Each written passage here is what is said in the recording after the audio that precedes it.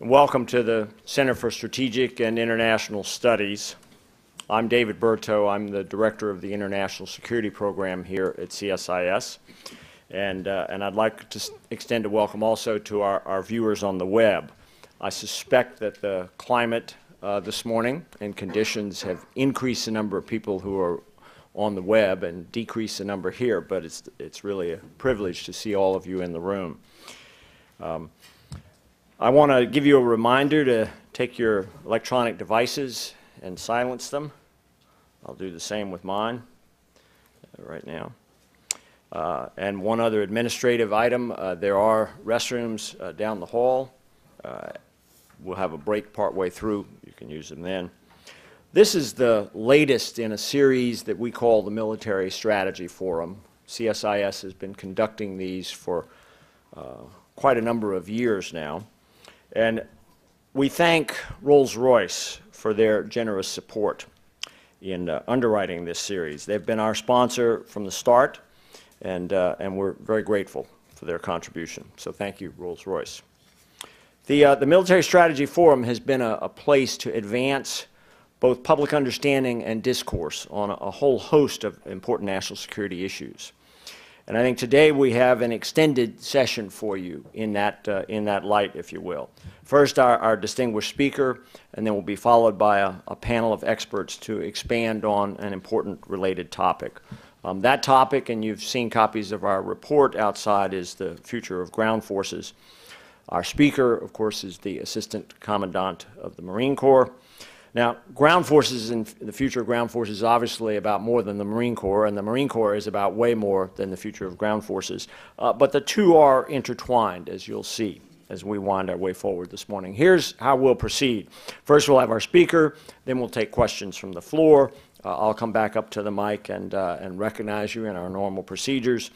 Then we'll take a slight reconfiguration break, bring up our panel, which our senior fellow Nate Fryer will lead, and he'll introduce the panel at that time. So I'll turn now to our featured guest, General Joseph Dunford, the Assistant Commandant of the Marine Corps. He is the fourth of our vice chiefs that we've had here in this series. Those of you who study Title X will know that the role of the vice chiefs is not broadly and well and precisely defined in Title X U.S. Code, which I think gives you a lot of maneuvering room. But historically, the services have relied upon the number two guy as the operator and the manager.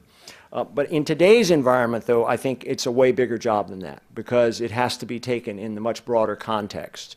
And those of you who have been paying attention to these issues know that we almost don't have a definition yet of how broad that context is going.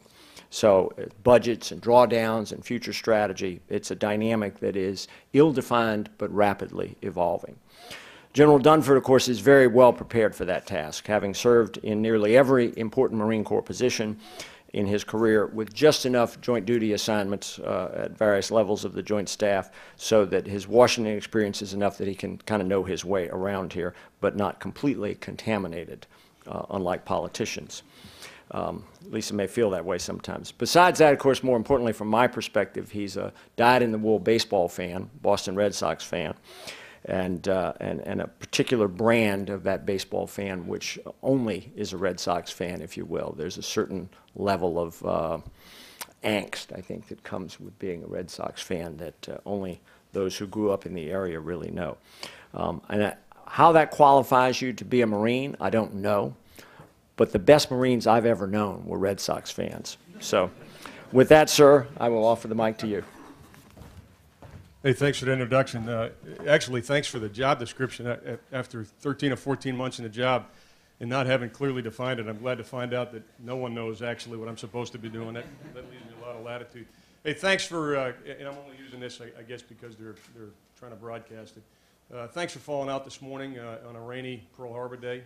It's a great day to pause, to reflect on those who have sacrificed in the past.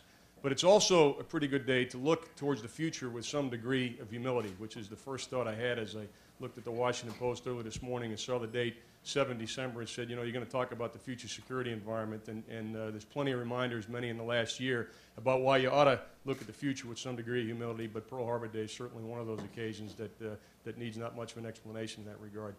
What I wanted to do during the presentation part, first get to your questions as quickly as we can, but rather than talk a lot about the conclusions that we've drawn as we've wrestled with some pretty tough decisions that you're all aware of over the past year, what I really wanted to do was provide the framework within which we have made recommendations and decisions, frankly, those decisions that fall within our purview, decisions over the past 12 months. And that way, when we have the question and answer period, you have the context within which we came to the conclusions that we did.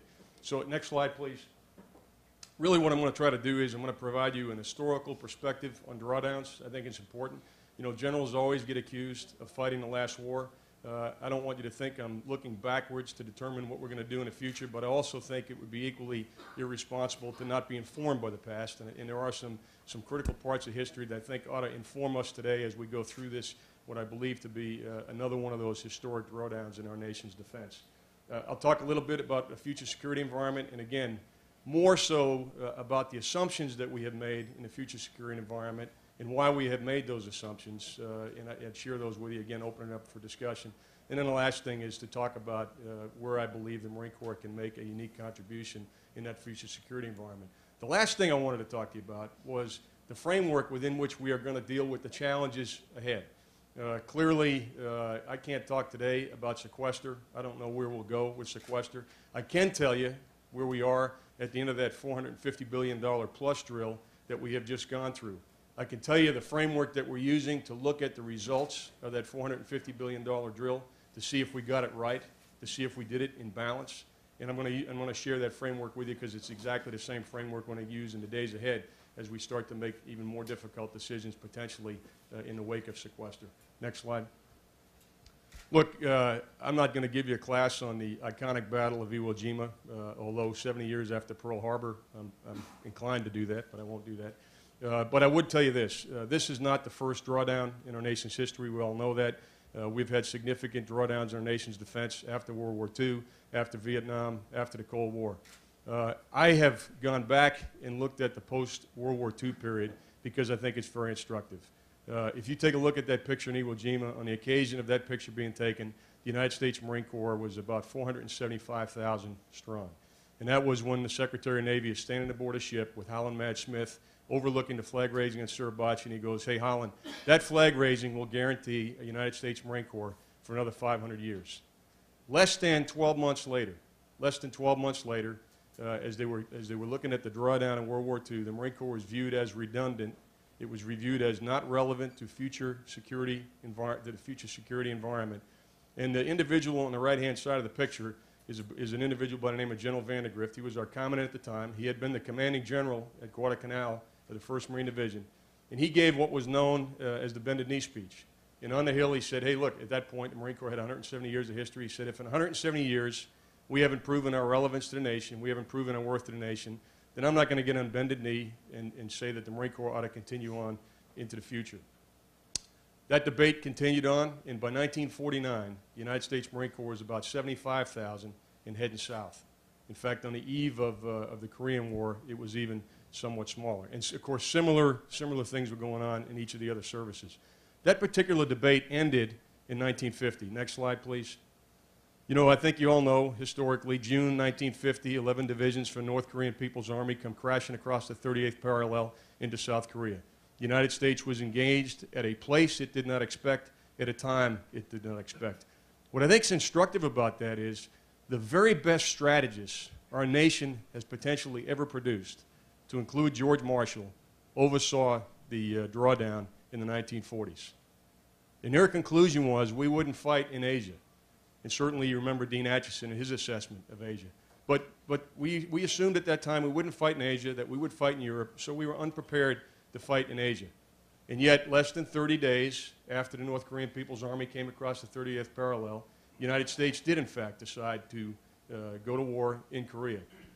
I want to describe to you, and if there's any soldiers in the room, you're certainly more than familiar with this historical example, but I want to describe to you the first engagement of U.S. forces on the Korean Peninsula because I think it's instructive. The first unit was led by an individual by the name of Lieutenant Colonel Brad Smith. Brad Smith had 500 soldiers in his task force, 2 understrength rifle companies. He was part of the Japanese Occupation Army. He was literally called to an airfield in Japan, and his division commander, an individual by the name of Dean, said, hey, Brad, I would like you to take your task force. I'd like you to go to South Korea. Move as far north to Osan as you possibly can. Find a good piece of ground. Establish a defense. God bless you. Good luck. Wish there was more I could do for you. Brad Smith took his 500 soldiers. He went to South Korea. He found a good piece of ground. Less than 7 hours after making contact with the North Korean People's Army, less than 7 hours later, he had 185 killed, wounded, or missing from his 500-man task force. What he found out when he was there was something we already knew when we sent him there, was that his 2.36 rocket launchers were unable to stop the North Korean tanks. We had 3.5-inch rocket launchers in inventory, but we hadn't taken the time to field those to Brad Smith. We didn't think we'd need those in the Pacific. On the right is a picture of American POWs being marched through the streets. All I would tell you from this historical example is that when we talk about getting it right or getting it wrong, what we're talking about is our ability to send Americans in harm's way with the wherewithal to accomplish the mission with minimal loss of life or equipment. And the consequences of not getting it right are things like Task Force Smith. This is not an academic exercise we're in the midst of. You know, this is not theory. This is not all about strategy. It's about making sure that when we make decisions to put Americans in harm's way in the future, we do so in a way that makes sense. And in this particular case, I think it's instructive because we didn't get it right. Next slide. In the wake of that particular crisis in 1950, Congress, of course, was absolutely horrified that we had sent young Americans in harm's way without the wherewithal to accomplish the mission. And they held hearings, and they said, hey, how could this possibly have happened? How could we possibly have been unprepared for Korea? This can't happen again. And at that particular time in hearings in 1951 and 52, they said that we needed to have a force that's most ready when the nation is least ready. We need to have a force that's in place at a high state of readiness that can buy time for decision makers. We needed to have a force that could respond to the unexpected. And because we're a maritime nation in 1951 and 1952, the Congress decided that that force ought to be United States Marines, because United States Marines were equipped to come from the sea, and of course it was in the wake of the Incheon landing and the demonstrations in World War II of what amphibious capabilities could do. I would just remind you that in 1949, not just in 1946, you know, Omar Bradley and Lewis Johnson both said that amphibious operations were archaic and we would never do another amphibious operation again. 60 years, we felt pretty comfortable in that role. We demonstrated that the Congress had foresight. We responded to countless crises and contingencies, to include countless crises and contingencies from the sea. And I think all the things that Congress had said really came true. 2010, in August 2010, Secretary Gates went to San Francisco and he gave a speech. And in his speech he said, hey, I need the United States Marine Corps to tell me what you will do in the future after Operation Enduring Freedom. The nation doesn't need a second land army. The nation doesn't need a Navy police force. What will you do? Now, if you think about our history, for those who know Marines and maybe didn't understand why we have paranoia as a core competency, that paranoia as a core competency, you know, you can see it clearly in 1945 and 1946 why we might be a little bit concerned. And when Secretary Gates gave that speech, the blogosphere lit up. And you know, I can tell you the retired Marine community was very active during that period of time. And even those of us on active duty looked pretty hard in the mirror to say, okay, how are we going to answer Secretary Gates's challenge? Next slide. We locked up a number of colonels down at Quantico, Virginia for 90, 120 days. As the Commandant likes to say, we put all these colonels in a room, we put pizza under the door, we said, hey, don't come out until you have some good answers. But in reality, every week as that group met, we met at the 3- and 4-star level in the Marine Corps to check their progress and provide course of speed corrections along the way. And we looked at the future security environment. I don't want you to look at that very busy slide. That's not my slide. That's a joint staff slide. All I really want you to do is look at the top right and say complex, dynamic, and uncertain. Look at all the factors that may go into you know, future crises and contingencies. Look at some of the global meta trends that are on there. And my conclusion simply from this slide is that the world will remain a dangerous place even after we complete the drawdown in Iraq, even after we come out of Afghanistan. We are not going back to pre-9/11. This is not a return to a peacetime military. the world will still have numerous conflicts in the future, and frankly, from my perspective, the world will be as dangerous or more dangerous in the next decade as it has been over the past decade. Next slide. We also took a look, again, this is all part of the analysis. This is kind of the underlying assumptions that we have made about the future of the Marine Corps. We also took a look at where our economy is reliant. And it's relying on what Mahan called the global commons, or quite simply in plain English, the highways that are the sea that move 95% of the commerce of the United States. We also took a look at where the population centers were in the world. And if I took that previous map from the Joint Staff and I overlaid it on this map, what you would see is those urban areas and those sources of conflict match quite nicely to the littoral areas of the world. Next slide. We also took a look, again, not wedded to history, but informed by history, at the numbers of amphibious operations that we had done since 1990, the numbers that have been done over the past decade, and quite frankly, we looked pretty closely at what was going on when Secretary Gates was giving his speech. Almost to the day Secretary Gates was giving his speech, we had a Marine Expeditionary Unit off the coast of Pakistan. It was conducting humanitarian assistance, disaster relief, almost 400 nautical miles inland. That same organization of 2,000 Marines was flying Harriers off a big deck amphibious ship in support of Marines on the ground in Afghanistan. 1,600 nautical miles to the west, that same Marine Expeditionary Unit was taking down the pirates on the MV Magellan Star. And at the very same time, a number of NCOs from that same organization were in Jordan helping to prepare the Jordanians for operations in Afghanistan. All in roughly the same day as Secretary Gates. Subsequent to Secretary Gates' speech, we provided relief in the typhoon in the Philippines. We conducted additional assistance in Pakistan. We responded in the wake of the tsunami in Japan, and we responded to the crisis in Libya, both with Harriers and V-22s, if you remember the F-15 Eagle pilot that was picked up by V-22. So all those things happened in the wake of Secretary Gates' speech. From all that, we also then took a look and developed some assumptions. We said, back to that slide, the Joint Staff, we said the world is going to be uncertain, it's going to be complex, it's going to be a come-as-you-are affair.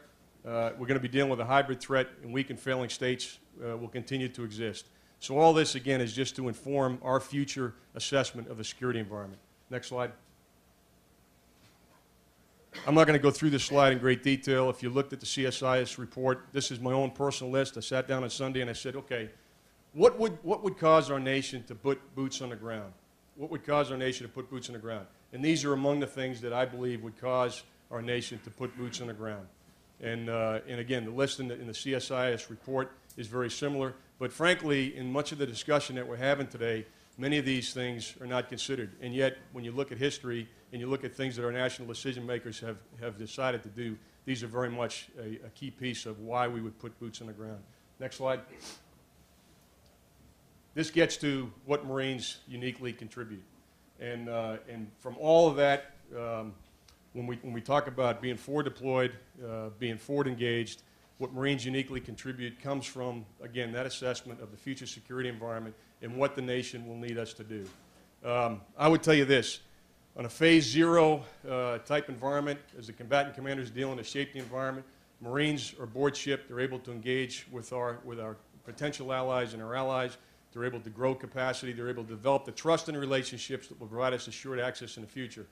In the sticker price of that same force is crisis response, and in the sticker price of that same force is contingency response. And so this is kind of where we fall out. But again, what was most important is the logic that helped us get to this point. Next slide. I want to talk about the size of the Marine Corps. Many people have said the Marine Corps needs to return to the post 9/11 size. I would just offer to you this. The gross capacity, the aggregate capacity of the United States Marine Corps in a 186,000-man Marine Corps, which is the results of that force structure review that I described to you, is actually the same as it was pre-9/11. But what we did was we added special operations forces, we added cyber forces, and most importantly, when we had 172,000 Marines, we had more structure than we had Marines, and what we've adjusted is the manning so we can maintain a high state of readiness. Our units weren't properly manned in 1972, and so that's a key part of what we're doing with 186,000 Marines. Next slide. This is the what keeps me up at night slide, and some of the things we'll talk about, some we won't. Health of the force obviously concerns me. After 10 years at war, We've got a number of wounded warrior issues. We've got post-traumatic stress to deal with. We've got TBI to deal with, and that's one of the things that's high on the list of my inbox. Resetting the force, we've got about a $3 billion bill of equipment coming out of Afghanistan, and we need to address that. Reconstitution, that's modernization. That's ensuring that we have the equipment and the training and the people to have the capabilities needed for the future.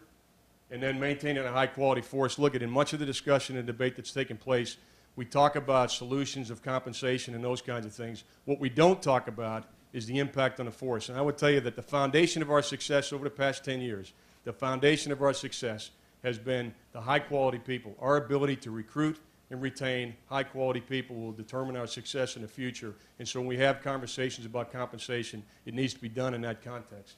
And finally, maintaining balance, and I'd like to go to the next slide. When we look at readiness of the force, we look at several pillars. These are, from my perspective, the pillars of readiness. High-quality people, I talked about that. Current readiness, that's operations and maintenance, that's flight hours. Those are the things we typically associate with readiness, but there's far more to it than that.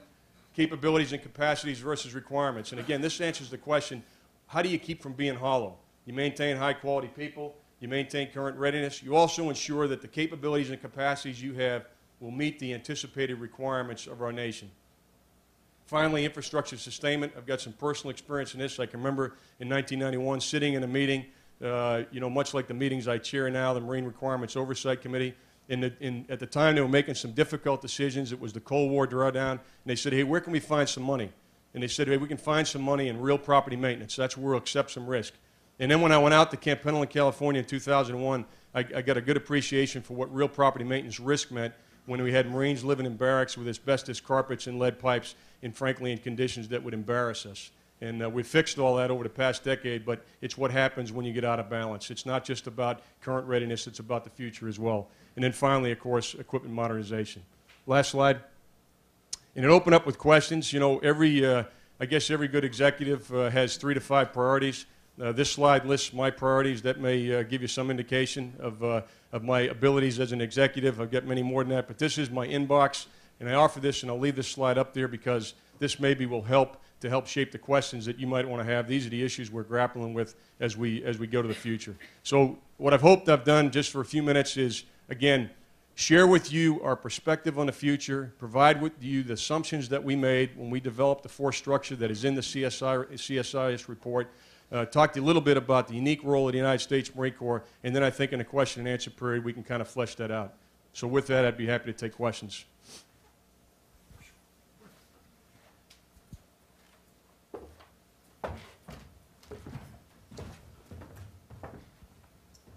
Tell you what, I'll leave you with this mic. Okay. And nonsense this one. All right.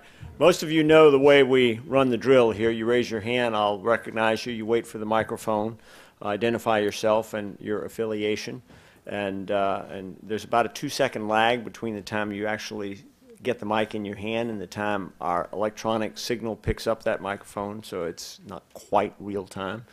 So recognize that if you will. So let's start here. We got a couple at the front table. Josh, if you want to bring the mic up to those.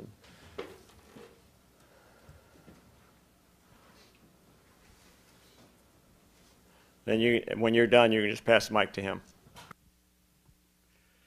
Thank you very much for your remarks. I'm Ted Stroop, and I'm from the Association of the United States Army. This is not a hostile question. Sure. I wouldn't expect it to be. Would you please expand on your bullet on Pacific laydown? Sure, absolutely. Absolutely. You know, the United States Marine Corps, I mean, if you go back to that slide I showed you with the world and in our economy, the Pacific is clearly inextricably linked to our future. And we're reliant both on the Pacific from an economic perspective as well as a diplomatic perspective. Many people have kind of talked about the economy as being our #1 national security challenge. You know, I think we're all smart enough to know that the diplomatic instrument, the military instrument, and the economic instrument are inextricably linked, and for that reason the Pacific is important. We have historically had a Marine Expeditionary Force in the Pacific. The expectation is that we will maintain an expeditionary force in the Pacific in the future. Because of our commitments in Afghanistan and Iraq over the past several years, we have drawn down our presence in the Pacific to some degree, and the intent is that we will reconstitute that capability in the future. There has been some agreements with the Japanese over the past several years to reduce our presence on Okinawa proper and expand our and therefore we will expand our presence in other areas. Guam and Australia are both locations where you can anticipate Marines to be in the future. But again, the footprint will be a complete Marine Expeditionary Force, disaggregated throughout the Pacific, but importantly, developing the capabilities to aggregate in the event of a contingency.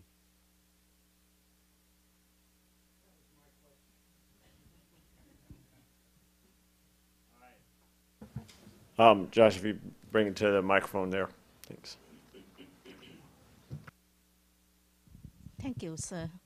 I'm Jean Nguyen with Voice of Vietnamese Americans.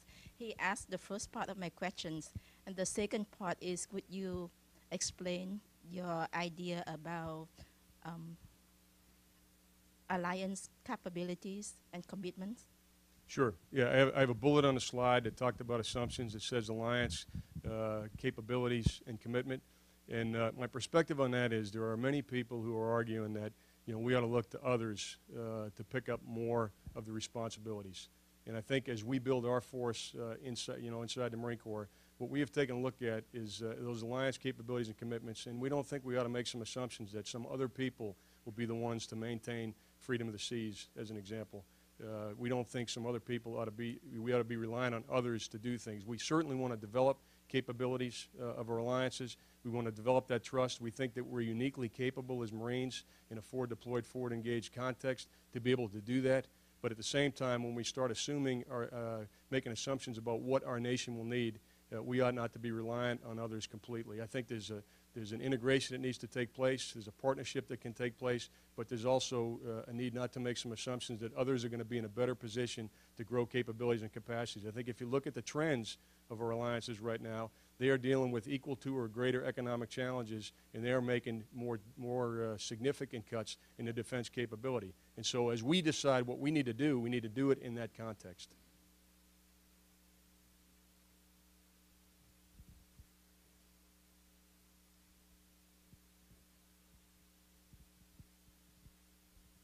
I'm Gina Cavallaro from Marine Corps Times.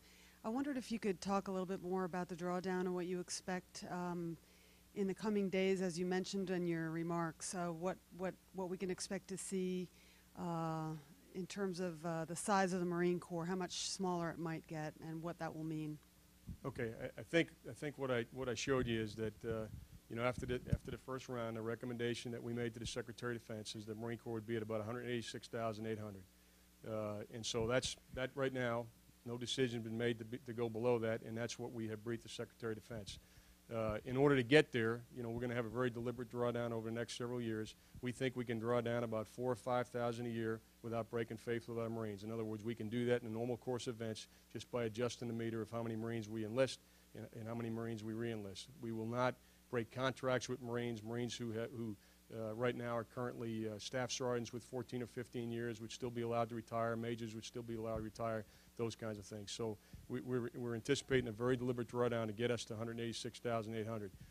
Given the budgetary pressures, were we to go down below that, the key thing is to go back to that balance slide I talked about and make sure that whatever size Marine Corps we have, what we're determined to do is ensure that that Marine Corps is capable and not hollow, which means that we balance our overall force structure with the equipping strategy that we have, with the operations and maintenance strategy that we have to keep a high level of training. And also that manning slide is very important. We're not going to have more structure than we can properly man. We're going to man our units at 99% enlisted, 95% officers. Back in the early 1990s, we manned our units at 90% officers and 93% enlisted, and that typically would net you somewhere in the mid 80s, which caused that cyclic readiness that we had with number one, units that perhaps weren't as ready as they needed to be on a moment's notice, but as importantly, in some units we lacked the decisive engaged leadership that we should have had, and we're going to make sure we mitigate that. And that's why you see in our decisions to get to 186.8, you see that 6,000 man buyback to ensure that our units maintain that high state of readiness. So we bought that 10% back, if you will. Does that get at your question?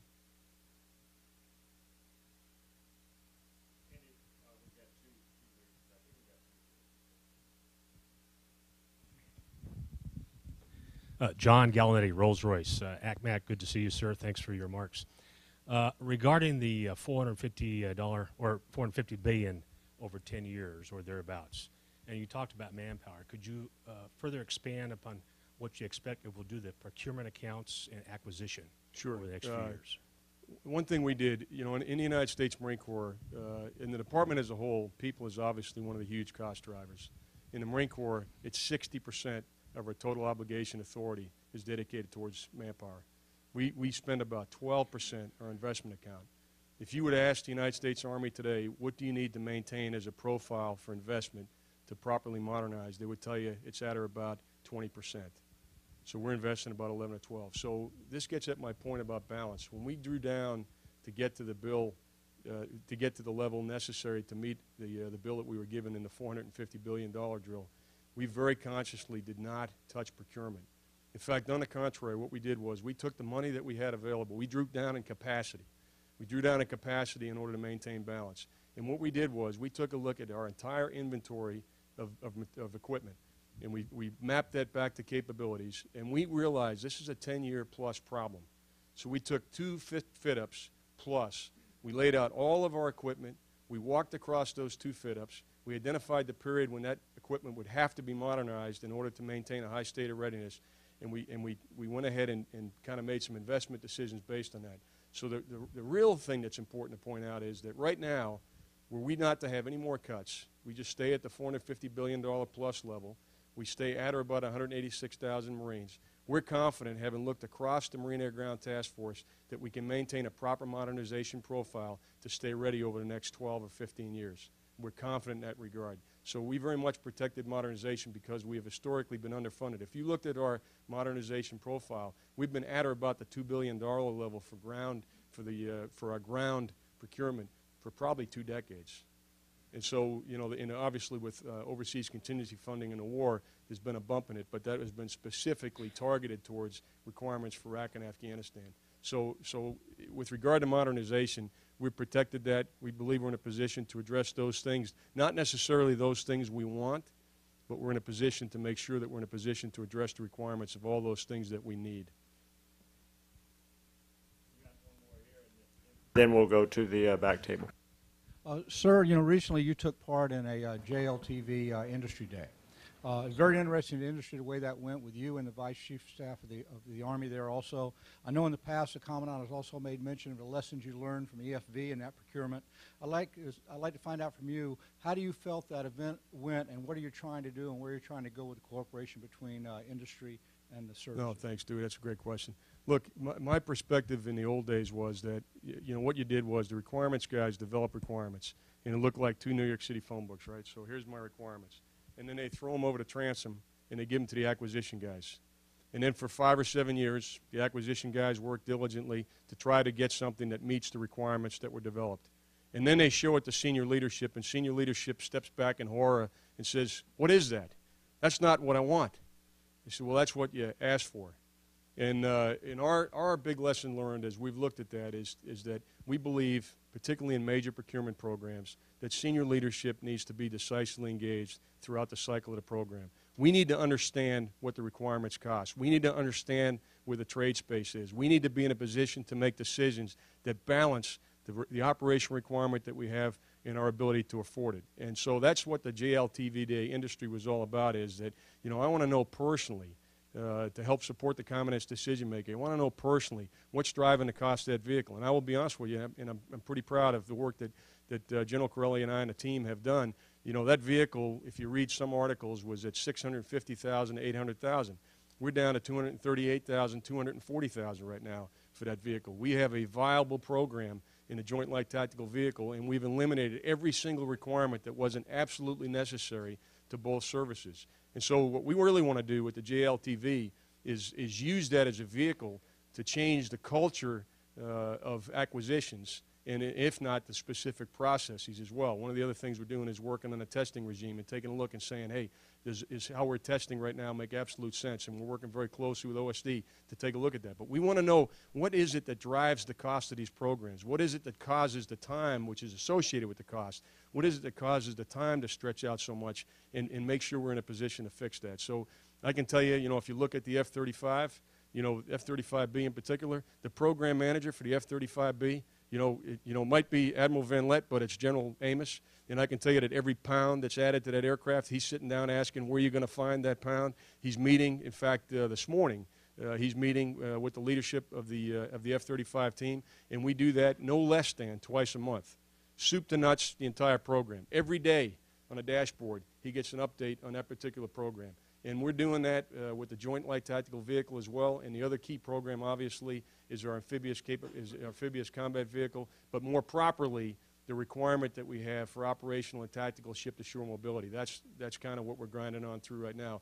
And I can tell you what you can take from the industry day at JLTV is that's the way we're going to be doing business in the future. We believe that's the way we have to do business in the future in order to get the right result on the backside. I mean, at the end of the day, we've got limited resources. Every dollar has to count to make sure we get Marines and sailors the capabilities that they need to have. Every dollar needs to count. And the only way we're going to make sure that happens is by using the model that I think we're using in the JLTV right now. And again, using that model to institutionalize some changes in behavior inside the department. I mean, this is not acquisition reform in theory. We're not going to ask for 6 studies to be done. We're just going to engage in the process and make sure that, again, it meets the time and the cost requirements that we've laid out, and as importantly, the operational requirements. We'll take a couple more. Actually, Otto, if you can wait, I'll let Frank take a question here from the front table. Good morning, General. I'm Frank Sullivan at the Stennis Center for Public Service. I just wanted to ask you to expand a little bit about the Marines' ideas about moving back to sea, particularly the 3rd and 5th things on your view graph up there. The Navy's fleet is gradually getting smaller, and I think is expected to continue to get smaller. And I just kind of wondered, with Marines only on amphibious ships at the present time, except for the carrier squadrons, how do you see the Navy? How do you see the Marines moving back to the Navy ships at sea? First of all, it's true that our priority over the last decade has been in Iraq and Afghanistan. That's a fact.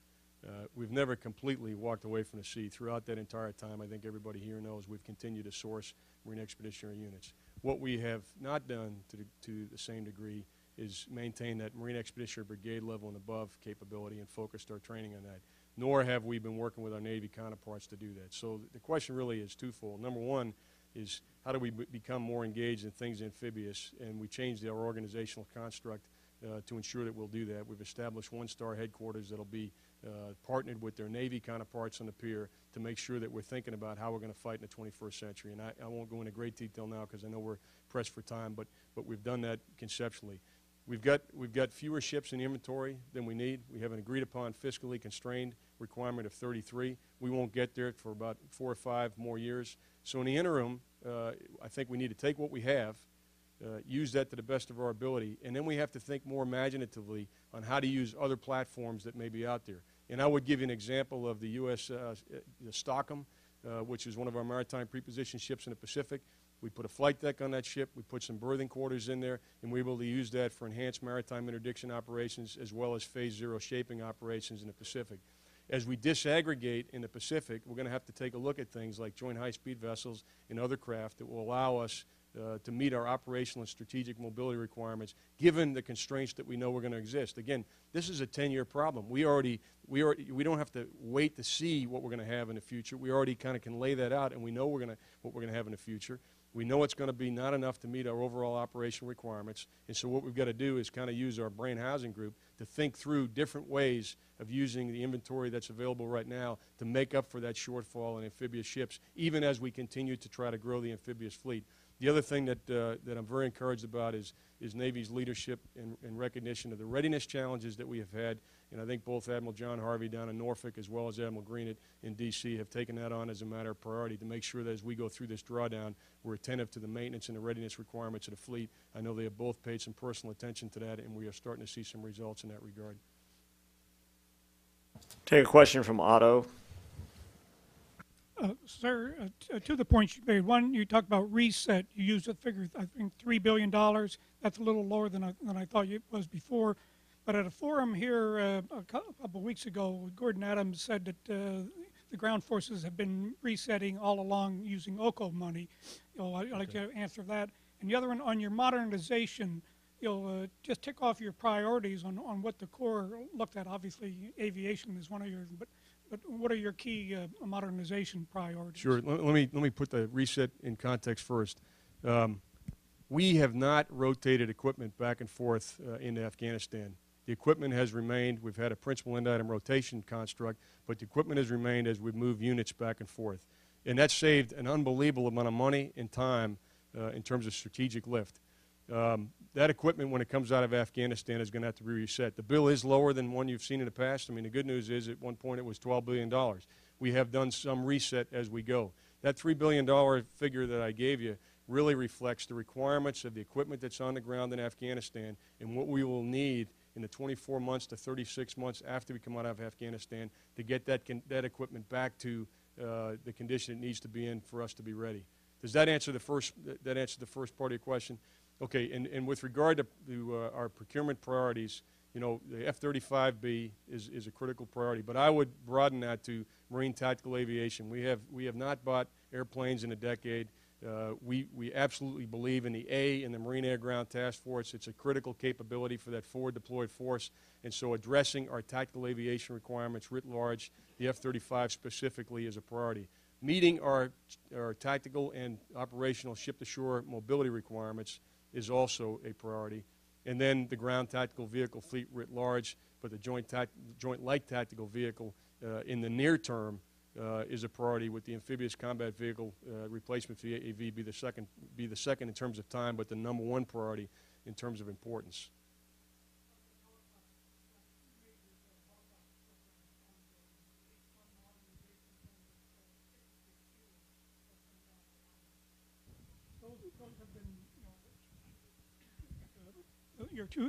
Your helicopter programs, and if you want to add in Osprey, your 3 rotary wing programs, where do they fit into your priorities? Because they've been questioned. Yeah, I was talking about priorities for the future. The V-22, as you know, is 7, 8, 9 combat deployments right now, and continuing to be fed in, and we're about, I guess, probably a little over halfway through the buy with the V-22. So we feel like we're in pretty good shape replacing our medium lift. The Yankee and Zulu are also out there. That's the Cobra and Huey replacement. Those are both out there in the fleet, performing extraordinarily well, and they're going to be a game changer, particularly for our Marine Expeditionary units. So we feel pretty good about that. And the 53 kilo program is there. It's healthy, and it's certainly a priority to replace the aircraft. But again, I gave you the top 3 priorities. I didn't give you the entire inventory of things that we need to do to maintain modernization. So all those programs are important to us. What I gave you was the tactical aviation, the strategic and operational lift from the sea, and our ground tactical vehicle fleet as being the top 3. We're going to take one more from the table here, and then I'm going to exercise the host's prerogative to ask the final question. Bill Shore of BAE Systems, sir. We've mentioned F-35. We've mentioned JLTV. I'd like to know what your investment is going to be in the individual Marine, specifically lightening the load. Yeah, no, absolutely. I mean, that I'm in the what we describe as the V-ring in that regard. Target is on my chest here from the Commandant's planning guidance to lighten the load. I mean, we need to do that. And it's both an individual Marine perspective issue as well as for the Marine Air Ground Task Force as a whole. I'll give you an example. The CH-46 weighs about 16,000 pounds. V-22 weighs about 29,000 pounds. The Humvee weighed about 7,000 pounds. MRAP stay 20, 30,000, 40,000 pounds. In my career, I think it was about 2005, was the very first time we weighted out a ship. It was the USS Peleliu deploying from the West Coast. Before we actually squared and cubed it out, we usually refer to 5 fingerprints of lift, one of which was not weight.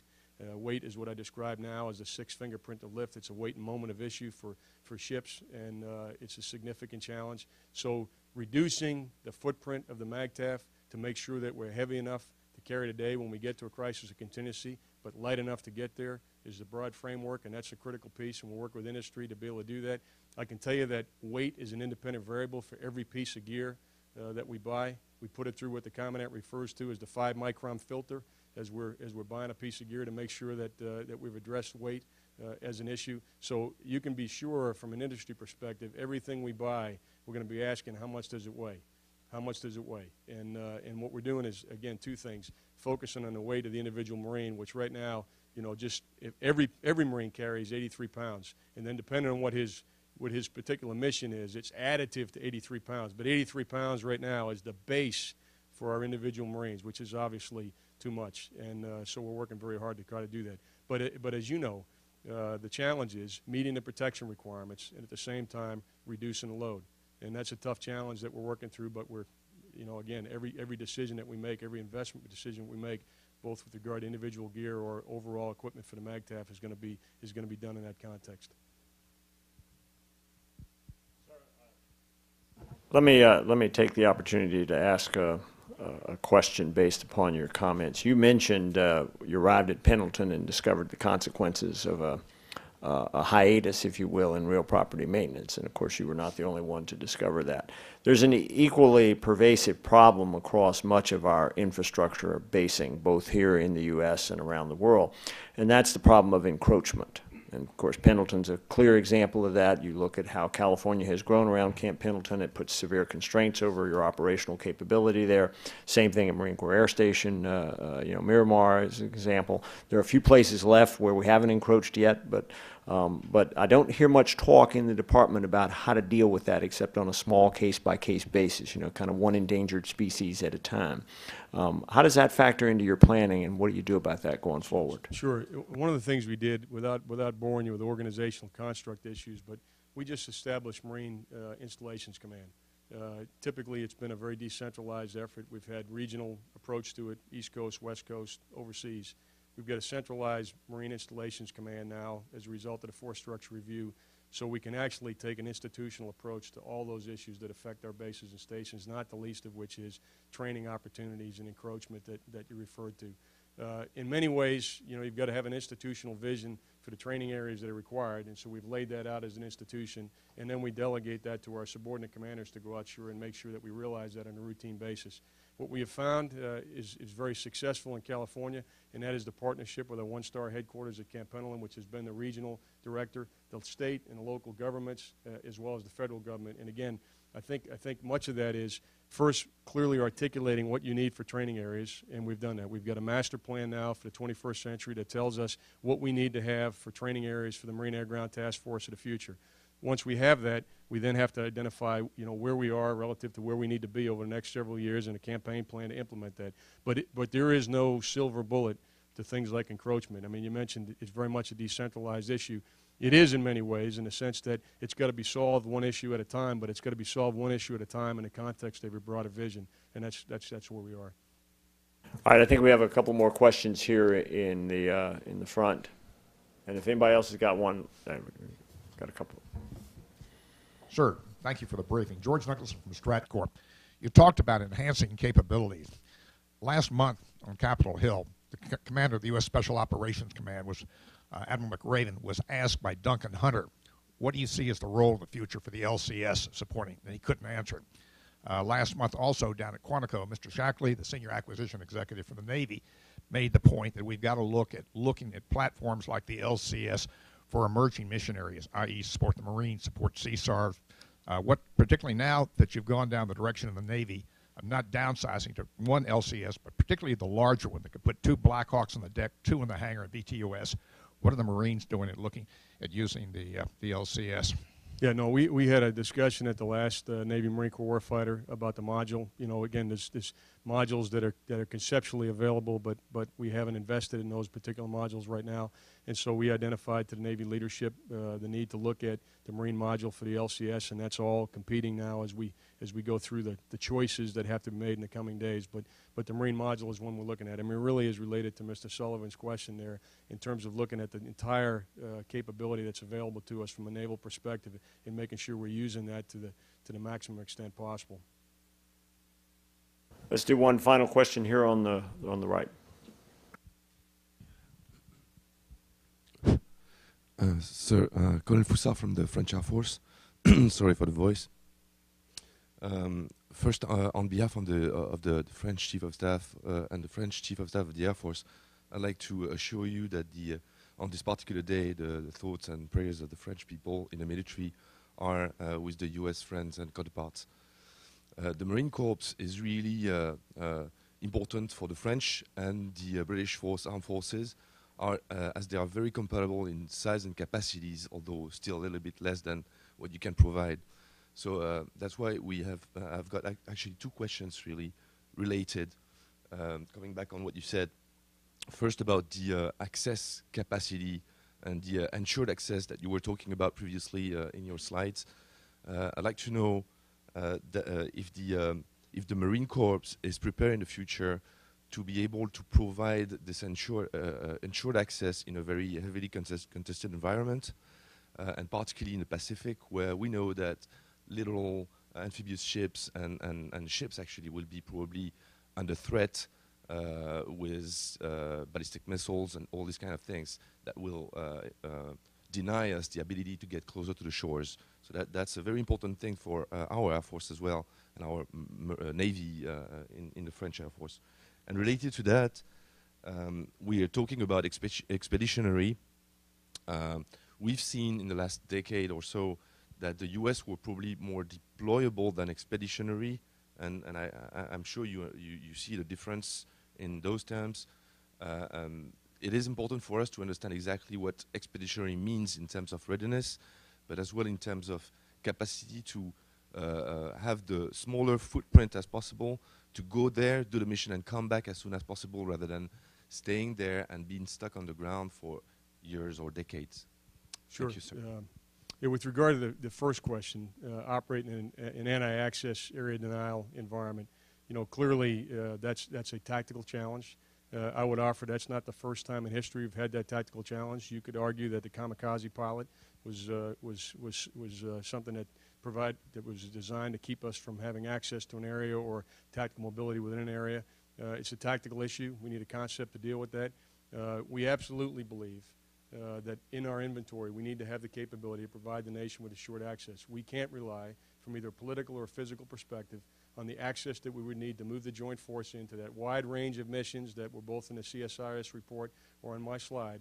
We can't necessarily rely on political access or the physical access to do that. So ports, airfields, access for the joint force, enabling the joint force to go where we need to go to accomplish the mission is a critical piece. And so, yes, we believe we're going to do that in a contested area. It's not a World War II come across the beach of Tarawa scenario that we're talking about. We're talking about putting, providing difficult choices for the enemy. We think that having assured access capability is a cost-imposing issue for the enemy. They've got to deal with that from a resource investment perspective. It's an operational challenge for the enemy because they've got to figure out how to deal with it. And at the end of the day, this is about putting the enemy on the horns of a dilemma and being at the time and place that you're choosing, and creating tactical and operational challenges for the enemy so that you can assure yourself access into an area. That's clearly not just a Marine Corps problem. It's a joint force problem.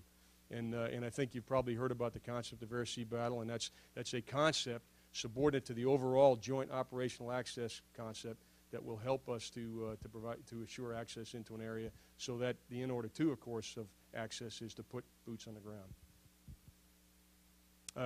With regard to the second issue with expeditionary, since we're pretty short on time, I would just tell you this. I mean, from our perspective, it's the ability to operate in an austere environment without reliance on host nation infrastructure. So when you come, it's again, go back to that word of come as you are, and you can provide yourself with the fuel, the water, the chow necessary to accomplish the ammunition necessary to accomplish the mission for a period of time.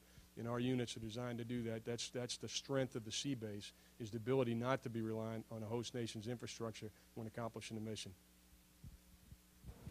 General Dunford, I want to, on behalf of John Hamry, our CEO, and CSIS, I want to thank you very much for being here with us this morning. I want to thank you for sharing your comments. Many of us believe that, in fact, we haven't seen the bottom yet of budget reductions, and that notwithstanding the position that the Defense Department has taken, that this is as far as we can cut, we all know that the pressures will remain for a long time. It's gratifying to know that we're still going to have a balanced Marine Corps when that comes around. In a previous drawdown, one of your predecessors told me in response to a plan for reducing the amount of ammunition that the Marines had to carry when they were deploying. He said, I said, well, how are you going to accommodate that? He says, we just won't miss as often. So with that kind of an attitude, if you will, I think we can look forward to a good, balanced future. I want to thank again Rolls-Royce for their sponsorship for this forum. We're going to take a short reconfiguration break, but before that, please join me in a round of applause for General Dunford. Thank you, sir.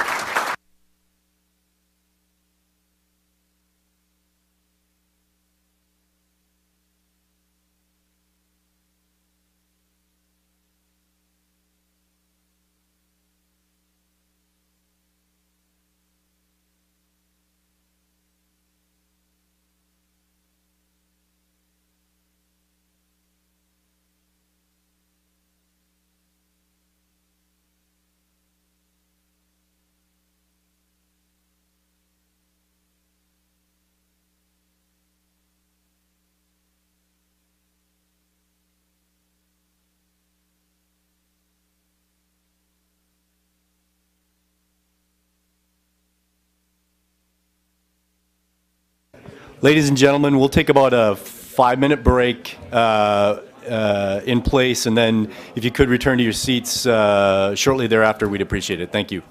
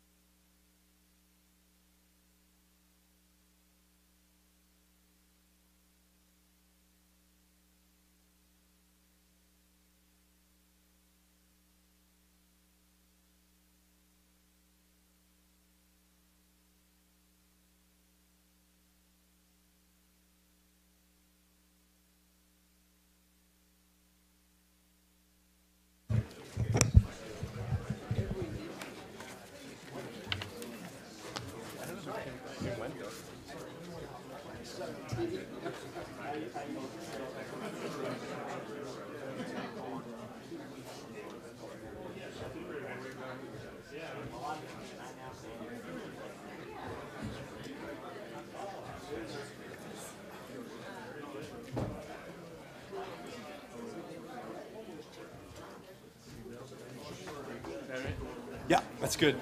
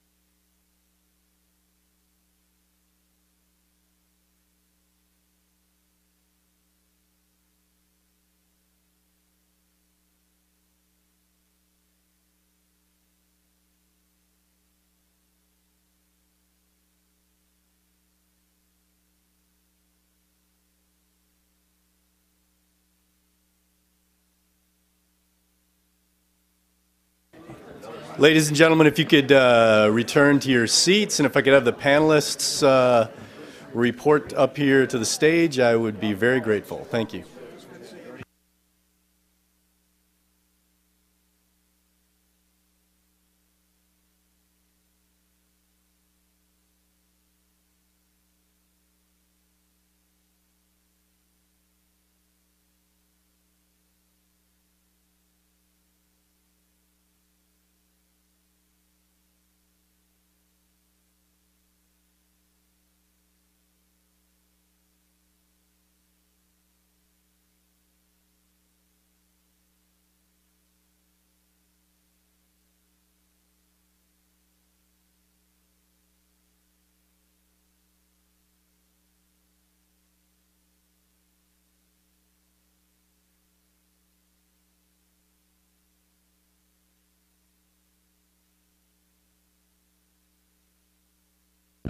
Yeah.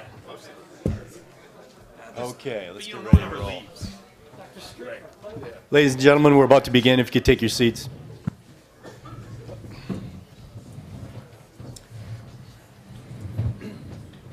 Oops. I am missing one.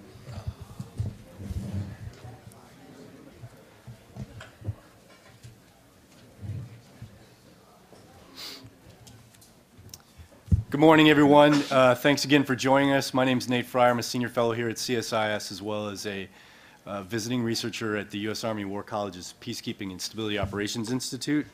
I'd like to take another opportunity to thank General Dunford for his remarks today. I think they set our discussion for this morning up very well.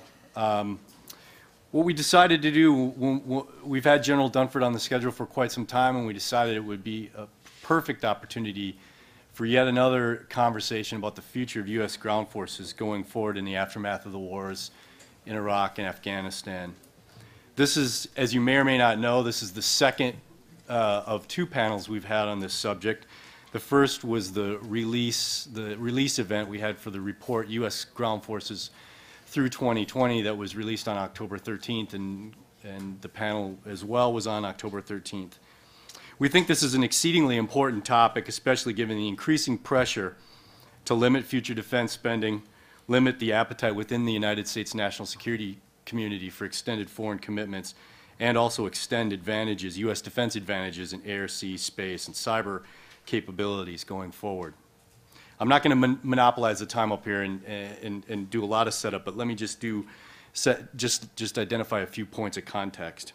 As DoD goes forward and considers its strategic choices, to borrow a term of art from one of our previous secretaries of defense, it faces a number of known knowns and a number of known unknowns. The known knowns are that two wars are ending, China is rising as a regional and potentially global power, Iran is attempting to exert its influence in its region by expanding its capabilities, defense resources are declining, or at least plateauing, and allied capabilities are certainly declining in real terms. DoD also faces a number of known unknowns.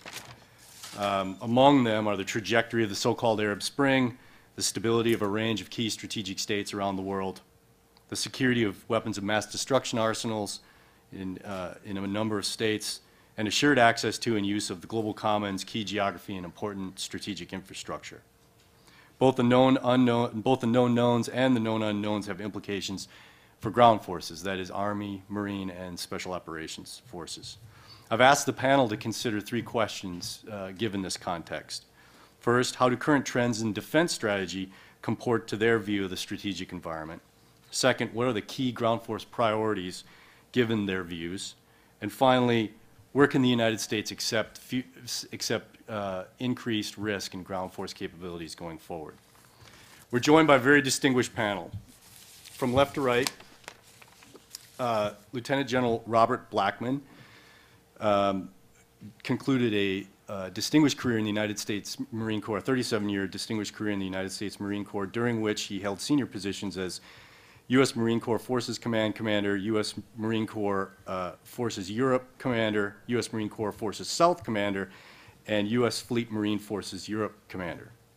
Next to General Blackman is Mr. Timothy Bonds. Tim Bonds is Vice President and Director of RAND's Army Research Division, the Arroyo Center, as many of you are probably aware of. And Mr. Bonds has served in a variety of research and management roles since joining RAND in 1993. To Mr. Bonds' left is Mr. Thomas Donnelly. Many of you are familiar with Tom's work. Tom is a defense and security policy analyst and is director of the American Enterprise Institute's Center for Defense Studies. He's co-author with Frederick Kagan of Lessons for a Long War and Ground Truth, The Future of U.S. Land Power, which came out in 2008. And finally, to Tom's left is Mr. Frank Hoffman. Frank serves at the National Defense University as a senior research fellow with the Institute for National Security Studies, and he directs the NDU Press. He's lectured extensively and published over 100 articles, as well as a book, Decisive Force, The New American Way of War. So please, would you, with me, welcome our panelists today.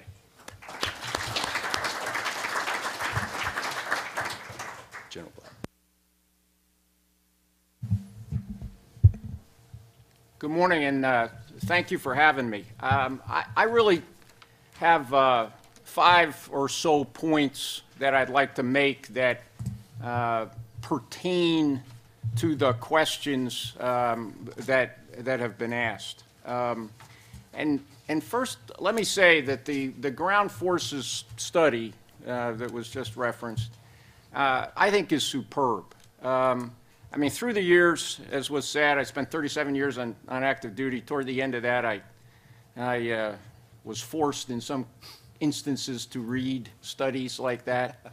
But the reality is, that's perhaps the best piece of work along those lines that I've ever had the opportunity to read. I mean, some of them, you know, it's as the kids say, it's you know, written by Captain Obvious. But I thought there was a tremendous amount of thought and experience that went into that study.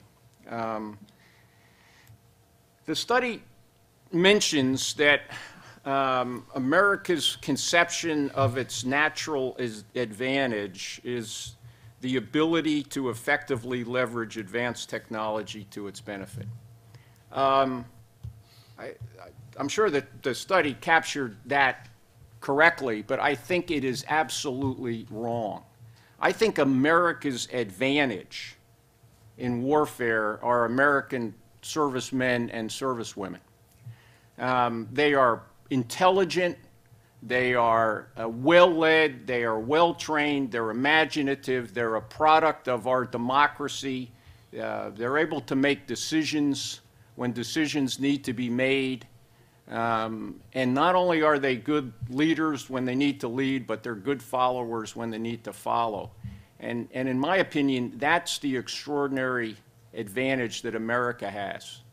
And in particular, as that pertains to ground forces. Ground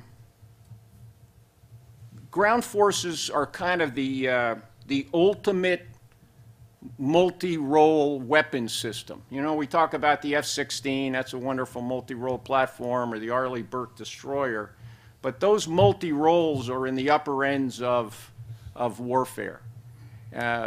Ground forces, as I said, are the ultimate multi-role weapon system. You can rheostat ground forces from the lowest end of the spectrum of warfare to the very highest very, very quickly, almost overnight. A little tweak in training, perhaps some changes in equipment, and I think the inherent flexibility that ground forces have in terms of responding and adapting very quickly make them uniquely important to our national defense. Ground forces address 2 of the most powerful emotions that people have. And we don't talk about it much. Fear and hope. It's very difficult to understand how powerful those emotions are. Ground forces work with people eye to eye. They generate fear. Think about what makes you afraid. Think about, I mean, really and truly, what are you afraid of? Oh, I don't mean, you know, falling down and breaking your leg or getting in an automobile accident, but what are you really afraid of? What are you afraid of when you're walking through a parking garage at night, or, you know, you read about in the newspaper some kind of a home break-in or a carjacking? You're afraid of somebody. And ground forces are that somebody. Somebody that can make eye contact with the people and generate that emotion of fear. But they can also generate that emotion of hope. Platforms don't generate hope. People do. And that, to me, is the great strength of ground forces, is their ability to interact with people and give them hope. A few years ago, I led the U.S. Effort for tsunami relief in the Indian Ocean Basin. And it was the first time that I really began to understand that emotion of hope, and on the other side, hopelessness. And I am here to tell you, in Indonesia in particular, in Banda Aceh, we arrived on an absolutely hopeless situation. And there's no piece of steel, no computer chip that can generate hope in people. Other people generate hope through their actions and their demeanor. And that's what ground forces bring. Last, another statement that was made in the study was, many believe the era of large-scale conventional wars has passed.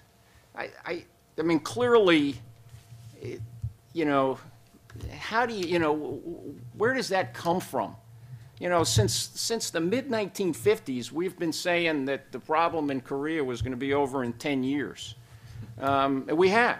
I mean, every year it's 10 more years, and it's still there today. So I guess if you keep your fingers crossed, in 2021, 2022, we'll be good there. I think what those people are really talking about is, you know, it's wishful thinking, because what they really want is immaculate warfare.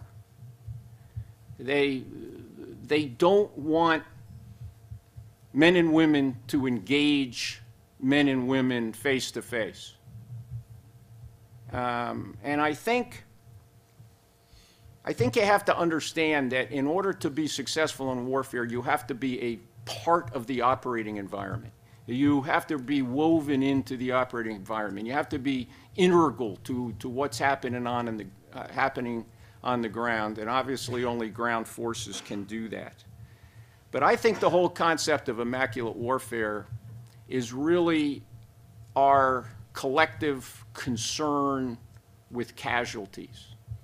I think we want to avoid casualties at all costs. I think we've backed into this idea of technology and immaculate warfare because of our fear of casualties.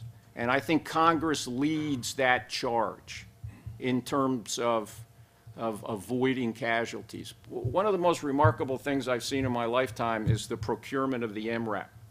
I mean, it is absolutely a remarkable effort. No other piece of hardware or weapon system that I could even dream of would fit into that category. Why? Because it was protecting American lives. It was avoiding casualties, and it did. It saved an extraordinary number of lives and still does today. But pick another piece of hardware and get the same support from Congress and the same fast track through the system. It doesn't exist. And so I think we have to recognize that in warfare, if we're going to be successful, unfortunately, there are going to be some casualties, and you can't make it any other way. And regrettably, the ground forces bear the brunt of those casualties. Always have and always will. And I think we just need to recognize that can't be avoided. That's all I have. Thanks. Great. Thank you, sir. Good morning. My name is Tim Bonds. I'm delighted to be here with you today. Thanks for this opportunity to speak. I would like to follow on with some of General Blackman's comments. I'm in broad agreement with them, and I think I'd like to touch on some of them as I go forward. Let me remind the audience what the three questions were we were asked to address. The first was, how well do trends in defense strategy comport with future threats and associated demands for forces? Number two, what should we design ground forces to do? And I think General Blackman touched on many of those things. Number three, how much ground capability is enough? That is, where and in what ways should we be willing to assume ground force risk? And again, I think General Blackman's comments helped to shape that. Let me take these questions in turn. On the first, how well do trends in defense strategy comport with future threats? I think that's unclear. Discussions of strategy seem to be divided between two different things, two different opposing approaches, if you will. On the one hand, balanced approaches to a range of important challenges and threats, such as those approaches described in the National Security Strategy, the QDR report, and the National Military Strategy, and, on the other hand, one-dimensional approaches, which tend to focus on one challenge or threat, and often prescribe a narrow range of military capabilities to deal with that challenge or threat. Not only is the balanced approach better, it's essential to our security. A balanced approach addresses our highest security priorities and obligations, including, among the documents I mentioned, the defense of the U.S. homeland and military support to civil authorities, maintaining access to key regions, routes, and resources, defeating criminal, insurgent, and terrorist networks, countering the proliferation of weapons of mass destruction, most especially nuclear weapons, defending U.S. allies, friends, and interests from attack, including deterring threats with nuclear weapons and deterring and defeating conventional attack, and finally, securing important commons and domains, including cyberspace. Now, I couldn't write quite as quickly as General Dunford was going through his slides, but I saw those same themes on at least one of his slides. Second point, given these security priorities, what should we design ground forces to do? First of all, the U.S. conducts joint operations, and joint operations as practiced by U.S. are team operations. So I think the right question is, how should we design ground forces? What should we be designing them to do as part of that team?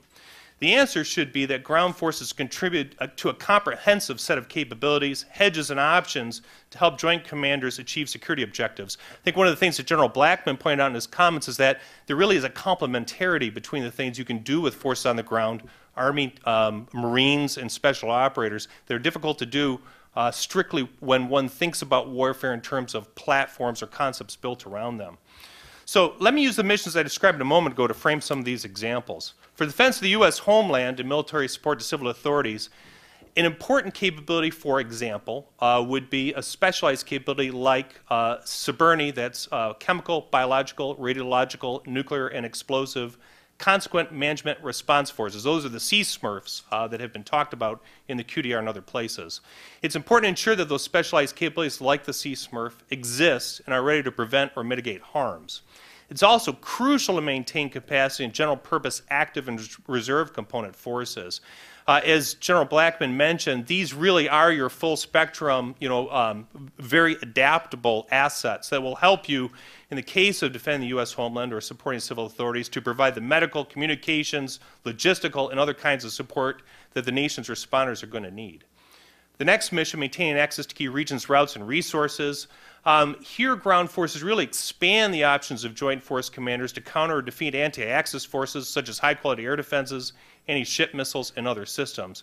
An analogy might be made to the combined special operations, air operations efforts to find and kill Scuds during OIF. Future U.S. operations could expand on this concept, perhaps by combining the full range of potential airborne and air-mobile capabilities with advanced air and long-range missile fires. More on those points in a bit. There is a key point worth emphasizing in this and other missions. Adversary militaries might be able to match one or more dimensions of U.S. capabilities in a given set of circumstances. However, few nations will be able to match the combination of cyber, land, air, sea, and space capabilities that the U.S. can muster. So let me coin a term here. We can talk about air-land battle, we can talk about air-sea battle. Those are useful constructs. But I really think that the nation should be talking about class capabilities and concepts, and that is cyber, land, air, sea, and space. It's really the combination of these things that the nation should be pursuing. I think it offers a complementary set of capabilities that no other nation can match, and together I think it really maximizes the kind of effectiveness that our military can offer. Next mission, defeat criminal insurgent and terrorist networks. JTF Horn of Africa might be an example of this, a combined joint interagency task force tasked with conducting counter-terror ops, while other ground forces, Marine, Army, provide enablers and quick response forces. Here's a counterfactual for you. What would these capabilities have been useful, if they had been available to secure some of the advanced weapons like manpads, man-portable air defenses, that were lost in Libya? Reports now that up to 20,000 of these weapons may have been lost. Reports now in the press of some of them having made their way to Egypt. The Egyptian authorities have picked up some. Some others appear to have gotten a little further. If we'd had some of these capabilities available in that operation, could we have secured some of those weapons before we see them coming onto our shores or the shores of our allies? For countering the proliferation of WMD, most especially nuclear weapons, we have one recent example planning a mission of this type. That was the 75th Exploitation Task Force that was hastily organized and tasked with inspecting a number of sites in Iraq during the combat phase of OIF. There's some difficulties with that mission.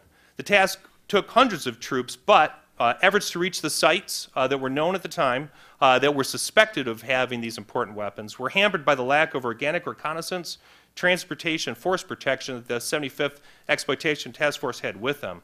Also, they had insufficient numbers of troops to secure sites once they'd arrived at them or to conduct comprehensive searches. I'll try to move quickly. Seizing, searching, and securing suspected sites in a failed North Korea, as a different case, might require a very large ground force. It would have to be part of a larger campaign that would include security at ports, controlling movements on roads, force protection, etc. It could require tens to hundreds of thousands of troops, depending upon desired timelines, the opposition encountered, and the concurrent humanitarian operations that are almost certain to be taking place. Some of these same capabilities would be useful in defending U.S. allies, friends, and interests from attack. A minimalist approach would be to provide enablers for combined operations, including reconnaissance, intelligence, and targeting, communications, logistics, theater, air, and missile defense, etc.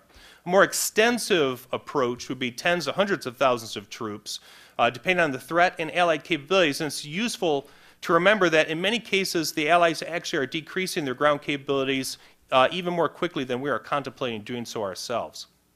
Lastly, securing important commons and domains such as cyberspace. The Army's already made a large commitment here as well. U.S. Army Cyber, or Second Army, comprises 21,000 military and civilian personnel for this mission. And I might also mention that the Army Space, National Missile Defense, Theater, and Missile Defense Forces comprise a significant number of forces also. Finally, I'll turn to your third question. How much ground capability is enough? Where and in what ways should we be willing to assume some ground risk? First, let me repeat a few observations that a colleague of mine, Dave Johnson, has made in his analyses of recent wars against regular adversaries. Potential adversaries know our capabilities and vulnerabilities and are adapting. They've learned something from what they've observed from us, especially over the last 10 years. Future challenges requiring joint forces that are prepared for a range of adversaries, irregular state-sponsored, hybrid, and states themselves, prepared for operations in complex terrain, particularly large urban areas, with the adversary operating amongst the people, and capable of joint combined arms fire and maneuver are those forces that we need to have the kind of adaptability that I think both General Blackman and others have observed. In these wars, balanced ground forces are key. They will include armor in order to be able to be survivable against standoff fires and operate in the presence of them, dismounted infantry, field artillery, and air defense in order to have success against fully competent adversaries. And scale matters. It takes troops to control complex terrain in large areas and to deal with large populations. For these reasons, the current ground forces could be very busy preparing for the tasks that I've outlined above. However, the DoD must inevitably plan for future missions in the presence of known budget cuts and potential future cuts. So the question should be, how might those budget cuts be taken across the joint force in ways that minimize risk to overall U.S. national security? For that question, the DoD should consider the following as it makes these decisions. Missions conducted will have different scope and scale of capability needs and readiness requirements. Some will be highly specialized, for instance, countering anti-access forces. Some potentially large in scale, for instance, countering the proliferation operations in a failed nuclear state, like a collapsed North Korea. and response commitments and requirements will vary with the situation at hand. Each service, then, should be sized, trained, and equipped to maximize the overall ability of the joint force to meet priority security obligations. For instance, the end strength and structure of each service should be carefully examined in terms of day-to-day op-tempo and surge requirements. We need to think about what the role of the reserve components will be. We need to develop mechanisms to make reduced number of troops cover scope and scale of mission demands. But in the final analysis, I'd like to turn finally to, I think, the key point that General Blackman made. In the final analysis, what's really crucial in the case of the Army is to develop soldiers with really superb skills. Because our forces are small in overall size compared to previous eras, compared to potential future competitors, and our global security responsibilities that really span the full spectrum of operations, of warfare, if you will. We need very high quality troops that will have superb technical capabilities, the ability to think and reach decisions about complex situations that may be out of areas that they have trained or independent of senior officers. Oftentimes, the Army and Marine Corps have found small groups of soldiers and Marines far away from higher echelons of command. They need to be able to make those decisions rapidly and superbly well. This applies to both officers and enlisted soldiers, and it takes a very long time to develop this. These are very long lead capabilities in order to have that competent force that can decide how to deal with many very complex situations in very different in difficult circumstances. With that, I'd like to turn it back over. Great. Thanks. Tom. All right. I'll try to be as efficient as Tim, but take a tad slower. My sermon begins with a reading from Scripture, by which I mean Clausewitz, and that the reading I like to start with is Clausewitz's dictum about determining the nature of the conflict, the first and critical act of statesmanship and strategy. So figuring out what we want our ground forces to do and what we want our military more broadly to do is probably a good place to start this conversation rather than, and I will get through to the other questions. But my view would be that trends, which these days are more often associated with twittering or tweeting than strategy making, and strategy are becoming fundamentally different things. Successful strategies are long-term strategies.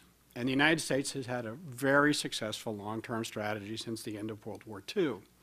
And I think it ought to be the rebuttable proposition that we're not going to deviate from that, although there's obviously a lot of conversation and suggestion that we now do so. The fundamental goals of the United States have not changed. Both the General and Tim suggested, I think, and General Dunford also made reference to this, and there's pretty broad agreement that the United States wants to be able to secure and exploit, both for commercial and strategic reasons, the global commons, to use the collective noun, the seas, the skies, space, and now cyberspace, but also wants a favorable balance of power across Eurasia, basically Western Europe, East Asia, maritime East Asia, where the United States has been a global power, or the dominant power, pardon me, since the end of World War II, and along the southern rim, which initially, back when CENTCOM was founded, was centered upon the Persian Gulf, but I would argue is now expanding to include South Asia as well. So I'm going to couch my further remarks. Those are what I see as the enduring strategy and the more recent trends in American strategy. And again, I'm not going to suggest that we alter our strategy, but the question before us is whether we can better allocate the resources that we have to maintain a workable approach to that global strategy. Again, I think it is a global whole, not just an aggregation of individual piece parts. And our military approach to all these problems has been pretty adaptable, however. There's a recent rise among people like Frank and others to a return to an offshore balancing posture. We have sometimes adopted that posture, but particularly in Europe and in continental East Asia. We've come ashore, and more, significantly, and what's been the steady diet for American land forces for the past 30 years has been an increasingly onshore posture across the greater Middle East. We are stepping back from that, certainly beginning January 1st, and possibly beyond that. But I would question whether that's really a durable trend, whether we can achieve the outcome that we want in that region, and that's been pretty broadly consistent, by retreating to an offshore posture. We did not want to come ashore in the first place. We were dragged kicking and screaming over, again, 3 decades, but that trend is pretty remarkable as well, again, particularly when one thinks about ground forces. And so what are the most likely threats that require large-scale force structure or have large-scale force structure implications among those long-term strategic interests of the United States? Well, I would say that the real canonical scenarios and the new canonical scenarios that we need to be thinking are what to do about nuclear Iran, seriously what to do about Pakistan that internally collapses, and of course how to balance China, or geopolitically contain China, not contain it in any economic or cultural sense, but by containment I mean restricting China's ability to change the course of history through the application of military force, either through intimidation or direct attack. Now the China question is the last one I will turn to.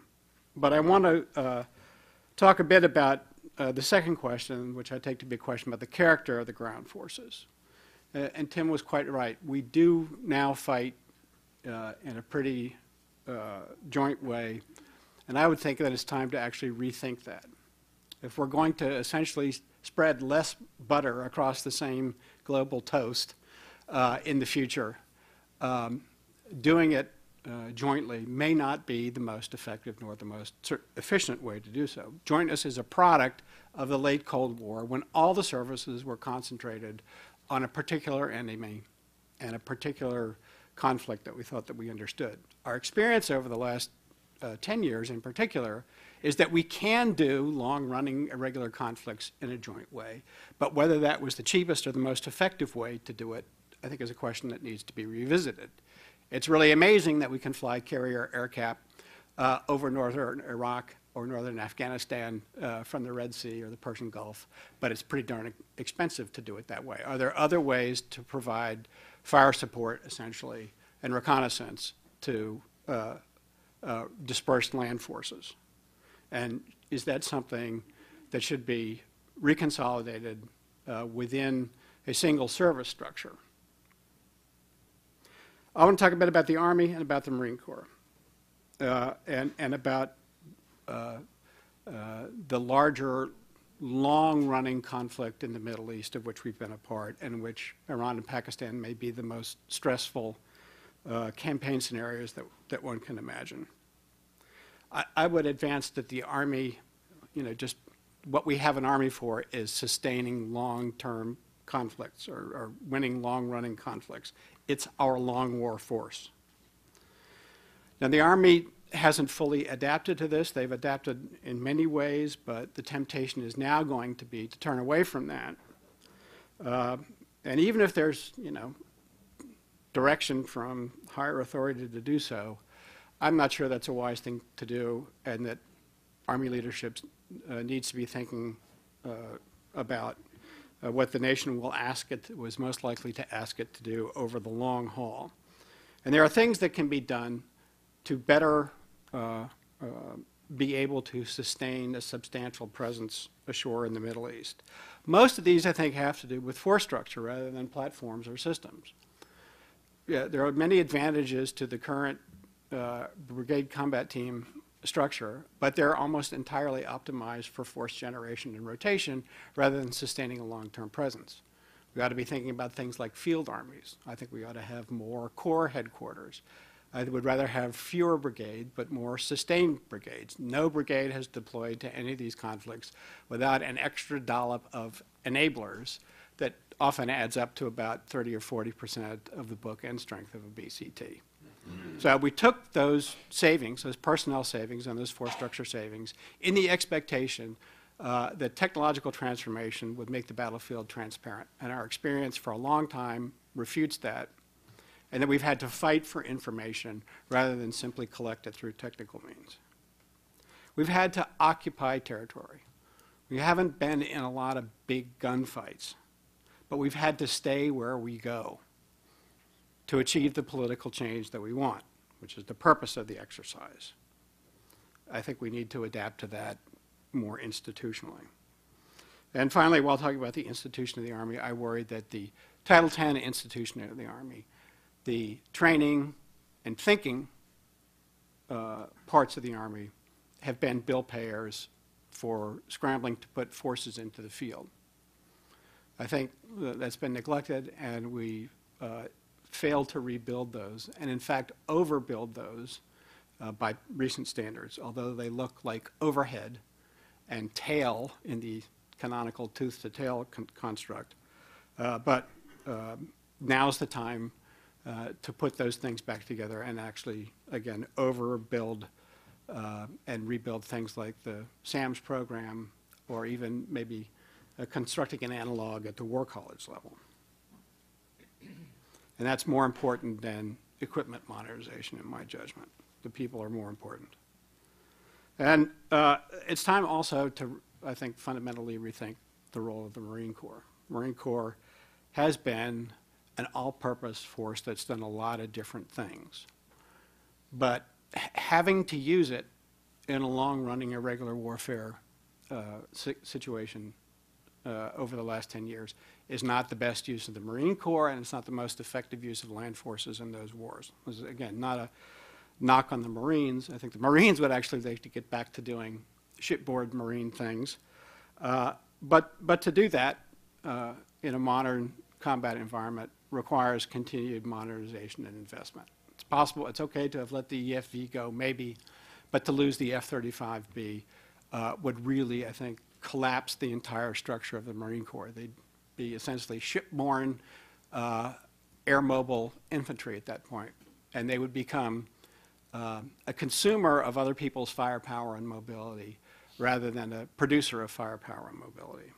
And I also think there's a great opportunity to expand the role of the Marine Corps in this regard.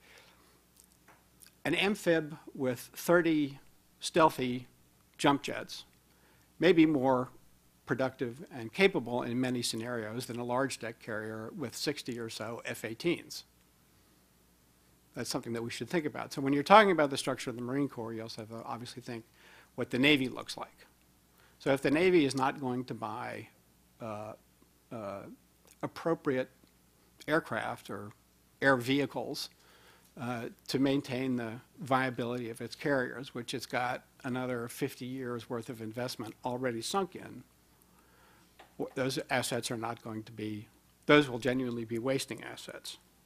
And so the Marine Corps also needs to be cocking an eye in the direction of operating in the anti-access environment, not just in the Far East, but elsewhere. If you had to fight Libya again, but again, maybe had 2 large deck amphibs worth of F-35s available, how would that have changed the campaign? How would it have changed the outcome, particularly if you had essentially a joint sea-based force? Turning finally to the question of how much. I can't do anything other than attack with 2 up, 1 back, and 1 in reserve. Consequently, applying that on the grand strategic level and to land forces, I think it's necessary to have basically a 2-station land force presence in the Middle East. Call them Iraq and Afghanistan just for argument's sake. That represent not just a continued stabilization of those countries, but essentially platforms, reconnaissance and surveillance units that are forward deployed and provide for the onward movement for other forces if things get out of hand.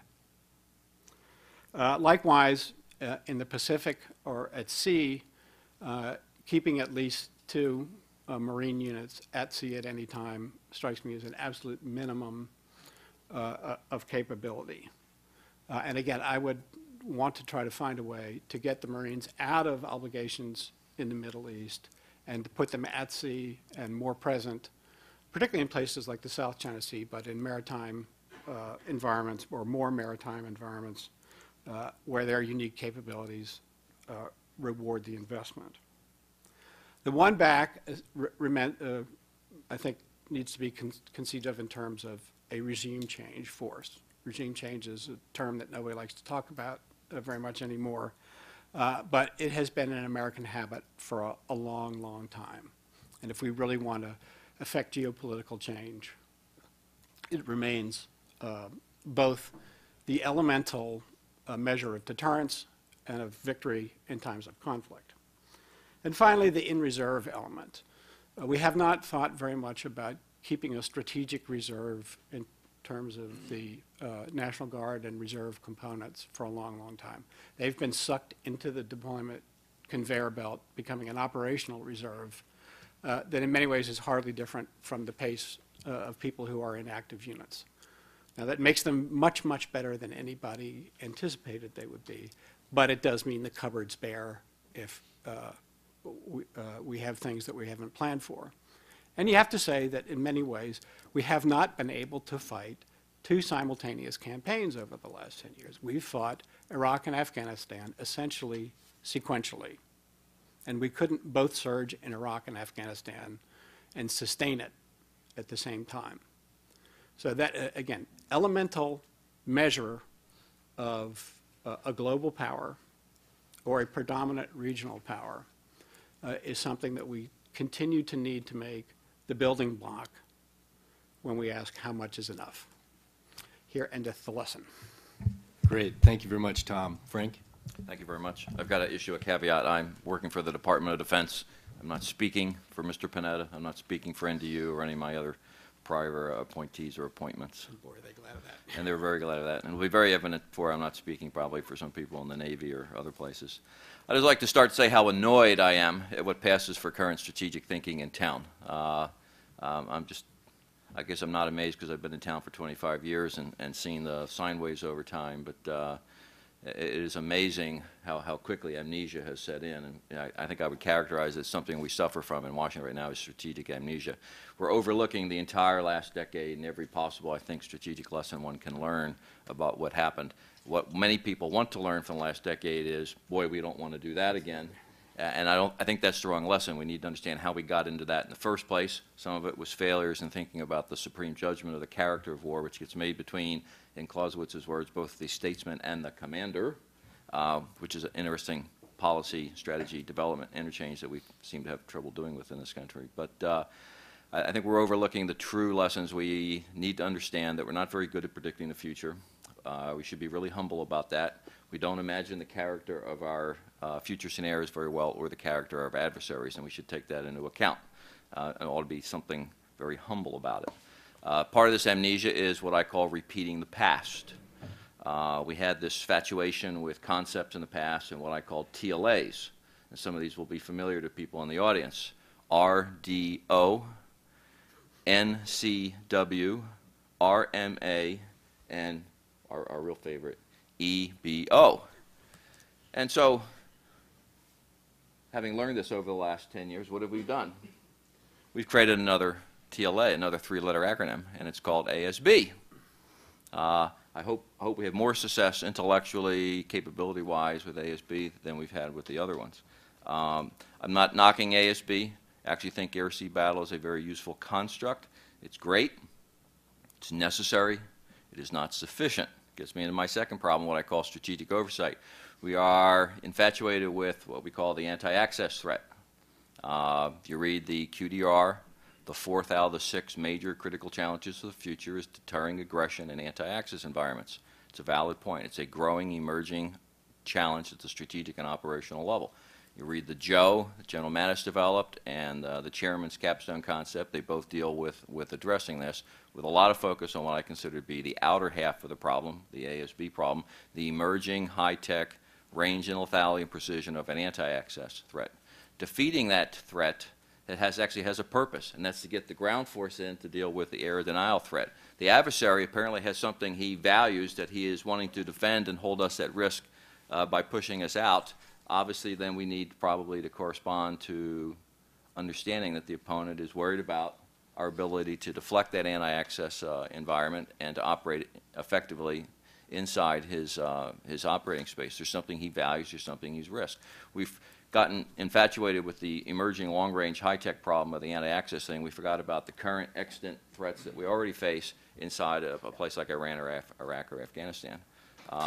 So we need to understand the whole problem.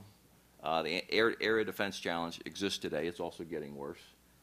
Things like the MRAP were produced to deal with that. It's current, it's deadly, it's purposeful, and we need to worry just about as much as that as we do the outer half of the problem that ASB is focused on.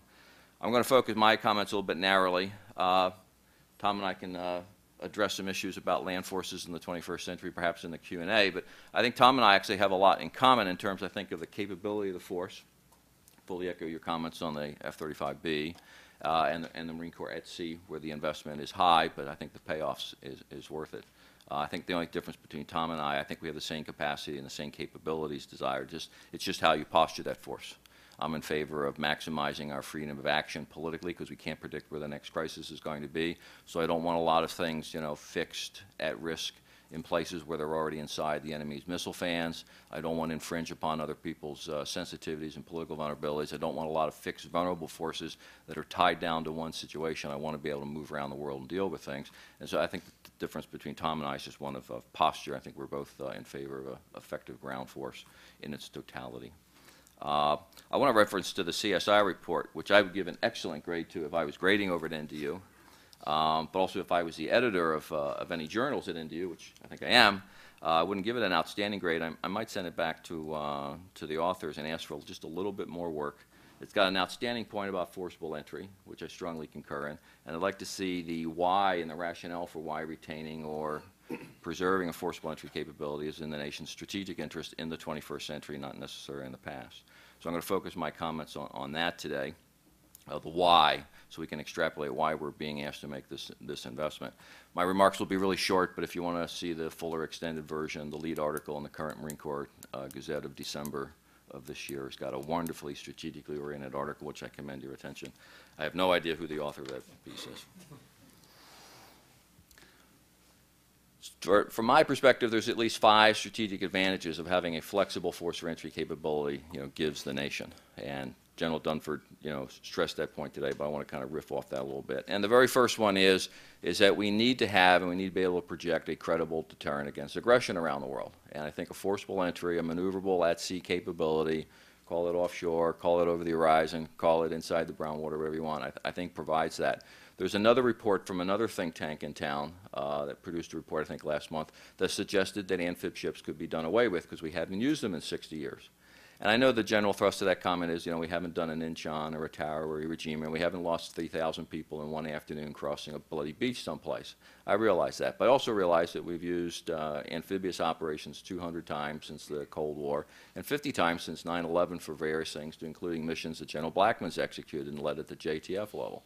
And also know that we have conducted amphibious assaults deep into hostile territory with Task Force 58 when General Mattis was a brigadier general with 2 MEUs at sea that came together and did something. They didn't cross a beach and lose 3,000 people in a day. They avoided the enemy's strength and went in deep and seized something that the National Command Authority told them to go take. So we used this before. I think it's a useful capability.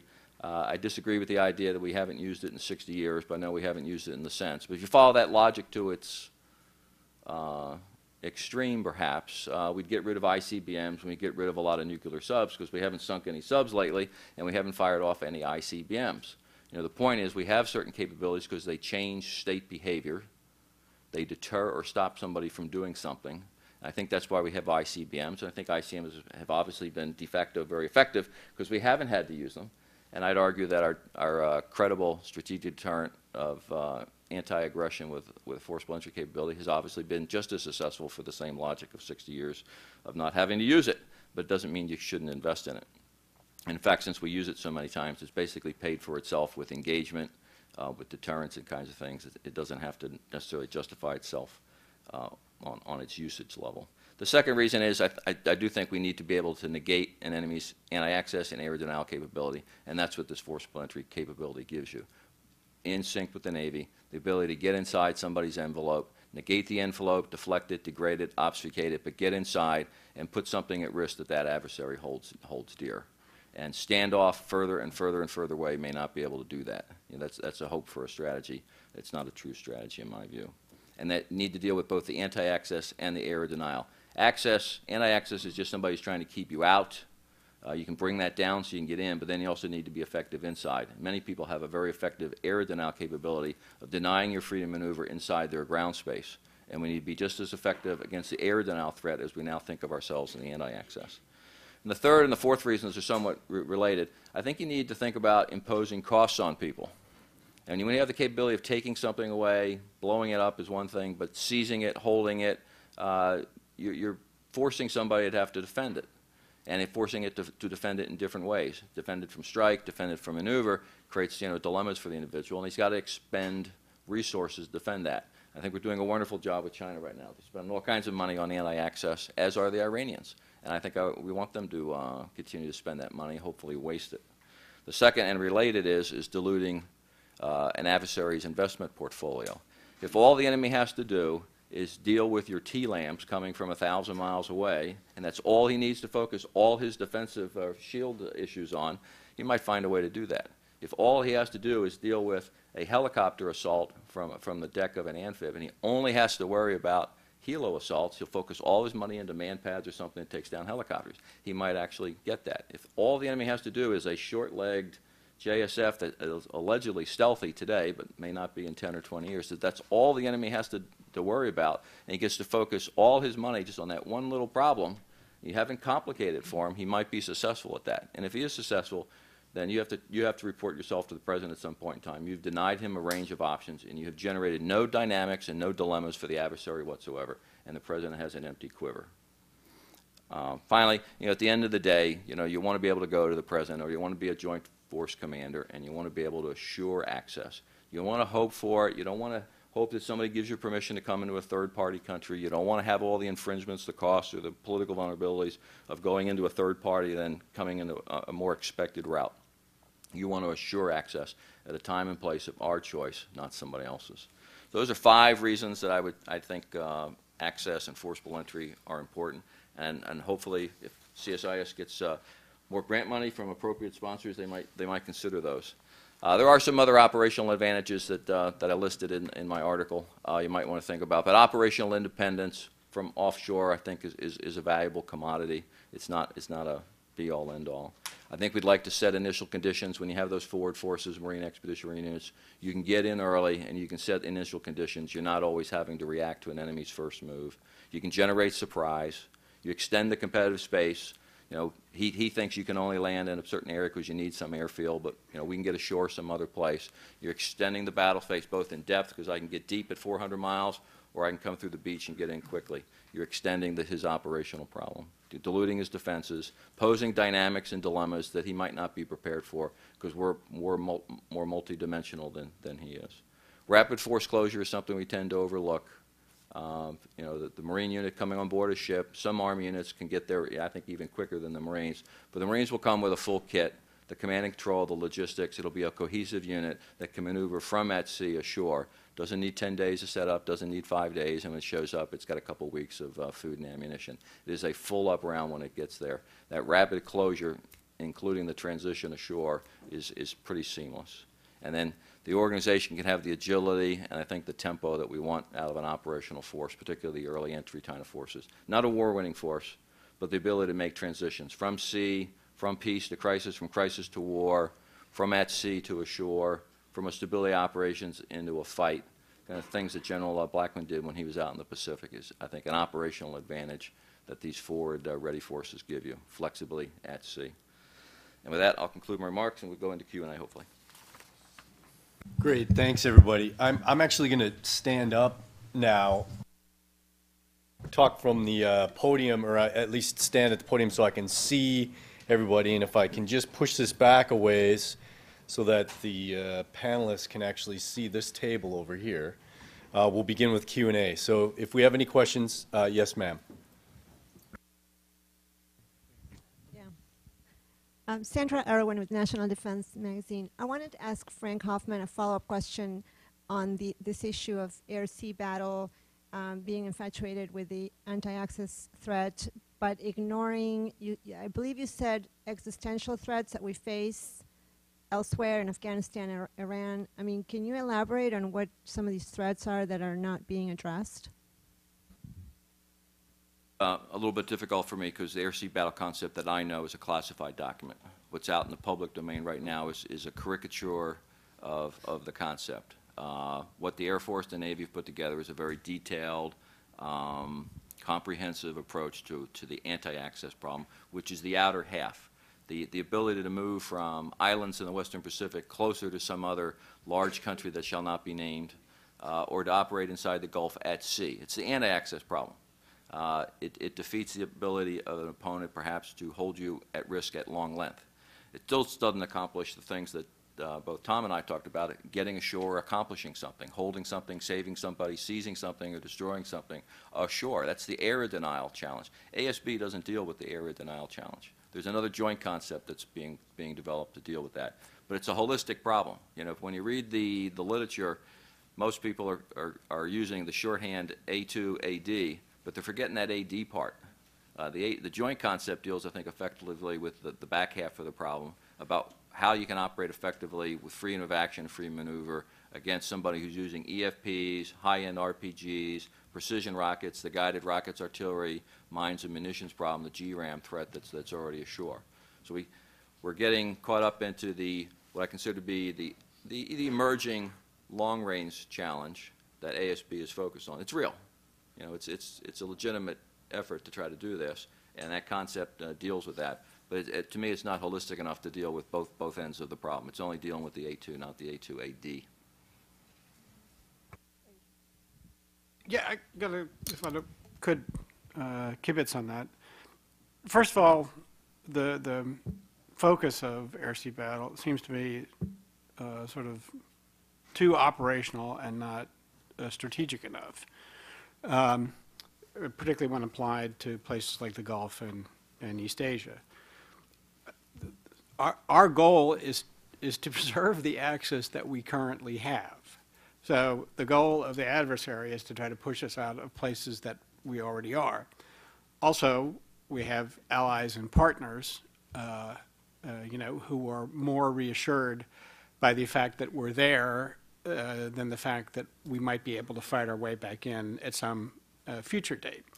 And also, it is the fact that they're concentrating on this shows what a geostrategic hole the adversaries are in. Again, they're trying to push us back from their immediate doorstep. They have to go to war with the United States. They have to kill Americans in order to even begin, or threaten to kill Americans to intimidate their frontline states. That's a hugely good strategic bargain for us. So, you know, Frank puts it pretty well. You know, the more, you know, ballistic missiles, for example, that the Chinese buy, the less investment they have for other military capabilities that would really be more decisive, you know, in either a long-term strategic or political competition or in an actual war. And so I think we're kind of looking through the long set of lenses a lot of times, and we should begin with looking at what victory looks like for us. And in fact, what we're trying to preserve is access that we already have. So let's solve that puzzle, the access preservation puzzle. John Denny in the back, all the way in the back. Hi, my name is John Denny from the SSI up at the Army War College. I've got two questions, actually. First, for General Blackman. I think your assessment of the comparative advantage that American service members have is spot on. Having spent several years working overseas, I've seen this firsthand. I'm curious to know, in your years of experience working for the military, have you seen any of our allies approach U.S., could we say, capability in this regard? And if so, could you comment on those experiences? And then my second question is for Mr. Donnelly. I think your analysis of the problem facing the Army in terms of its force structures is spot on also. But the direction the Army appears to be moving in is away from, obviously, things like more corps and field armies and so forth. I see great value, though, in the utility of those in achieving interoperability with our allies. And so are we going to lose that over the next couple of years, and how do we turn that around over the next at least 5 years, given the budgetary situation?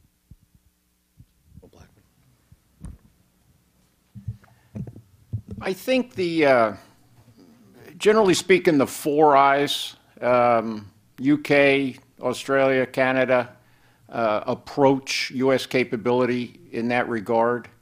And I think it's as much a cultural aspect as it is anything else. I mean, there are some democracies, quite frankly, Japan comes to mind, where the culture tends to create unbreakable hierarchy, if you will. You know, we almost encourage subordinates to challenge seniors, for example, which I think, to a point, is healthy. You know, to challenge higher headquarters assumptions and those kinds of things. I mean, that's unheard of, quite frankly, in a lot of armed forces around the world, with the possible exception, like I said, of the Four Eyes.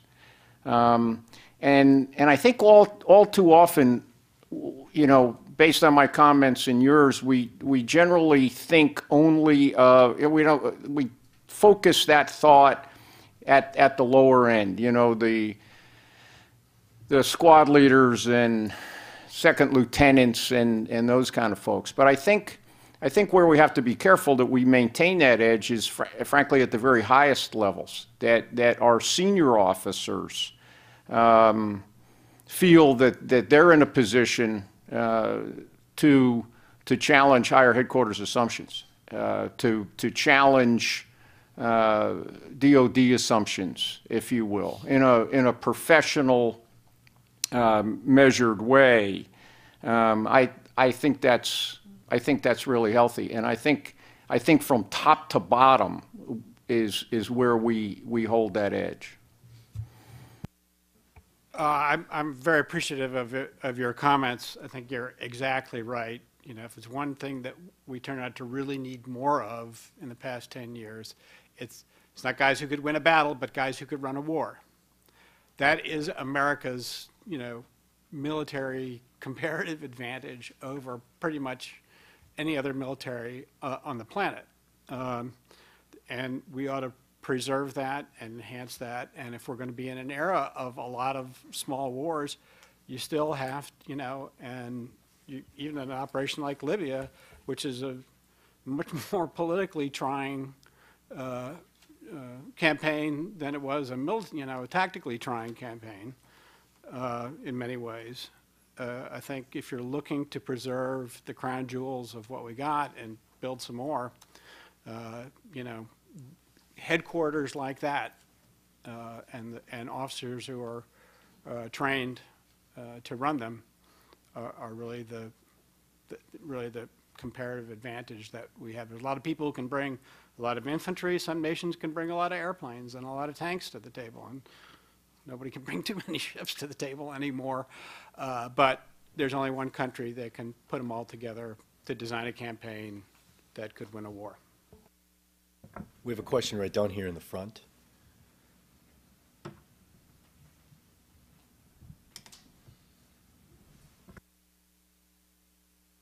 Thank you. Andrea Baumann. I'm a postdoctoral fellow at SAIS.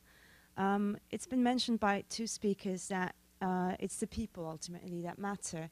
And I was wondering whether the panel could comment on the challenge to train and prepare a force that is equally good at instilling fear and generating hope, as the general put it, and doing so within the same operation and often in oscillation, in quick oscillation in the same space, and the type of trade-offs that that might create.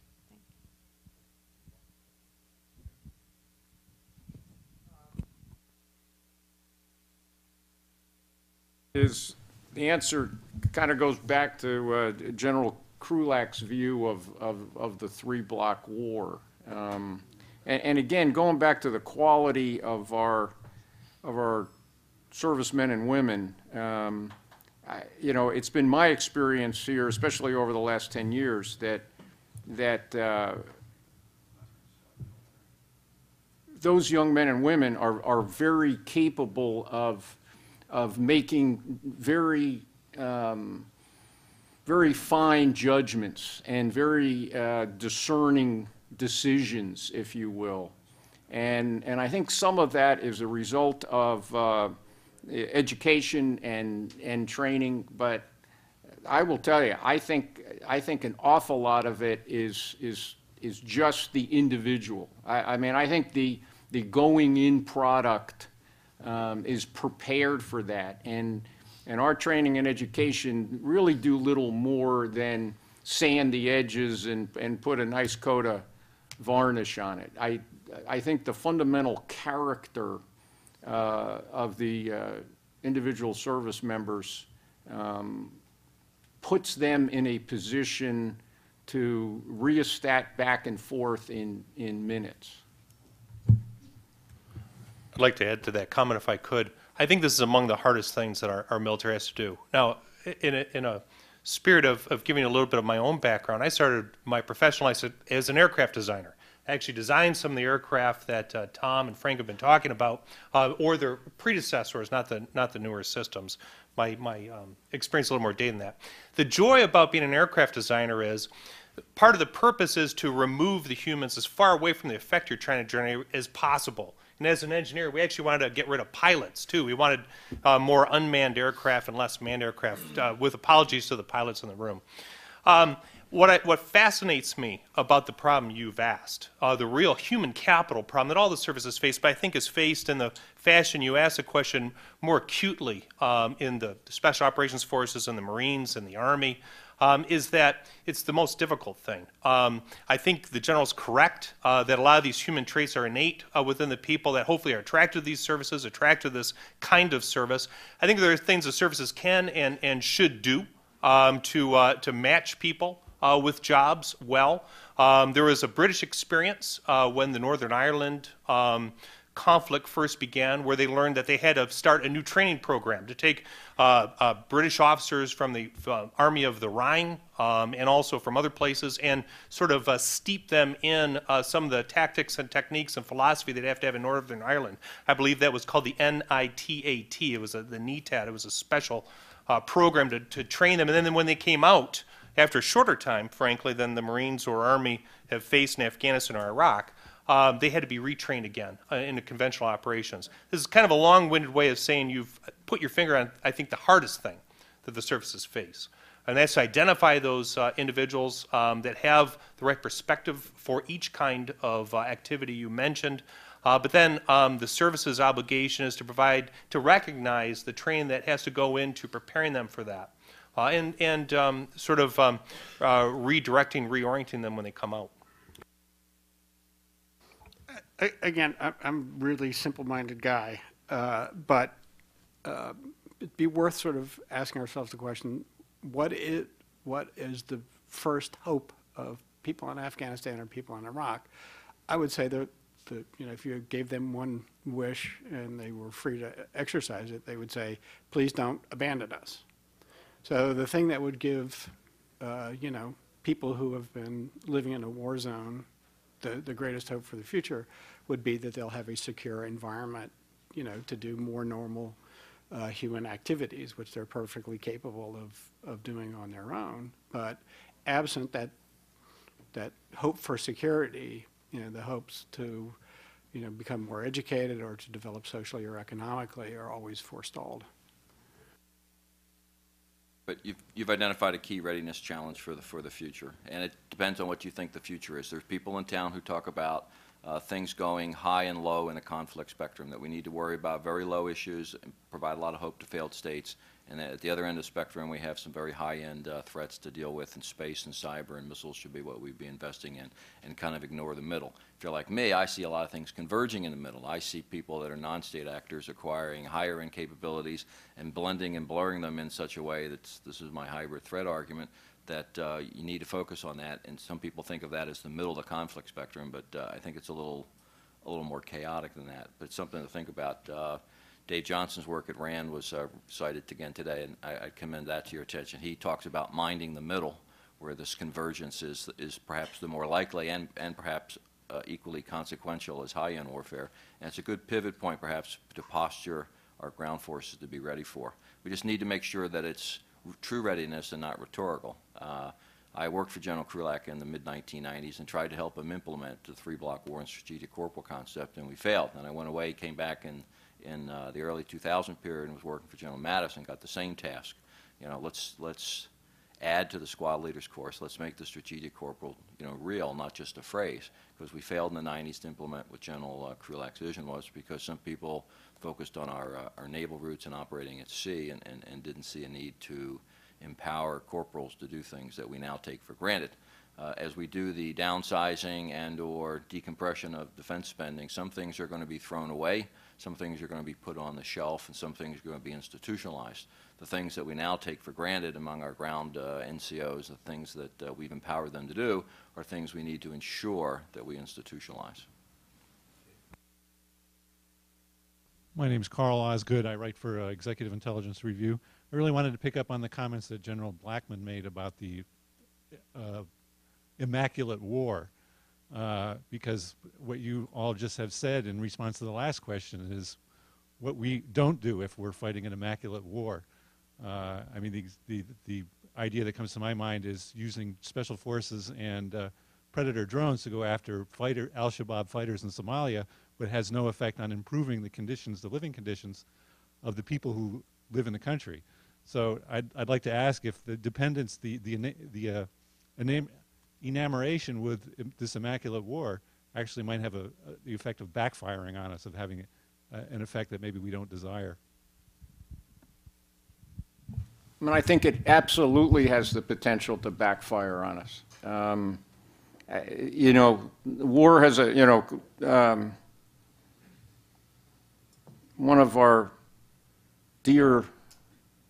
one of those dead Germans that we hold so dear here that we've talked about a couple of times.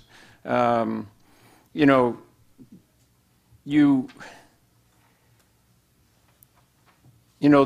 this is a human endeavor. It's a conflict between people, and to believe that we can take that element out of it, that we can fight a war, you know, tens of thousands or 10,000 miles away from Whiteman Air Force Base, it misses the reality of it.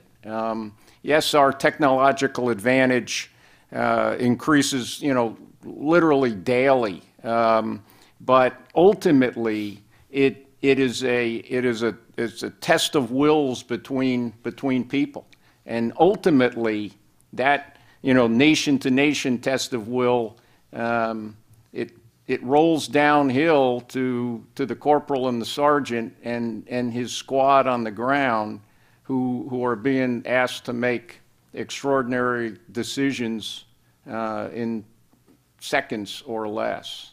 So I think it's a tremendous mistake to go down that track. And as has been referenced before, we thought we could do this some years ago. I was trying to think, who was the vice chairman, Navy guy?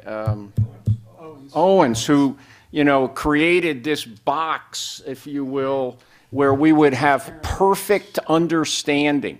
I mean, absolutely perfect understanding of what was going on inside that box. Well, it's been some years, you know, that was what, in the mid-90s or so. It's been a long time, and my gosh, we don't know in places like Afghanistan what's going on around the next corner or over the next rise in the ground. So we just got to I think, get away from that. I think that last point's key. We can always, within the Beltway, within this building, we can always sort of assume away future conditions. We can make a decision, or we can promote a decision for what we're going to plan for, what we're going to resource or invest towards. But we can't decide what challenges we're ultimately going to face. And I think oftentimes in past conflicts, you've seen us enter in with one set of plans, notions about what we wouldn't do, but ultimately found ourselves in a different kind of conflict or a different kind of situation. So I think it's very important to recognize that going in. And I think it's important not to be too enamored of the technologies, which is, I think, the important point that was raised earlier. I can't resist. I think, if one reads the papers lately, it begins to look like we're in this kind of silent war when it comes to Iran. And actually to conceive of what's happening on the FPAC border as simply an anti-Al-Qaeda war is probably wrong too. So we may be closer than we imagine to finding out what the downsides of drones plus covert action plus Stuxnet viruses and things like that turn out to be. And if it, drives our enemies who are, have a different cost-benefit analysis than we do, to do things like hire Mexican Zeta hitmen to go blow up Georgetown restaurants to kill Saudi ambassadors, that's a lot of blowback. Time for one more question, and that's right here.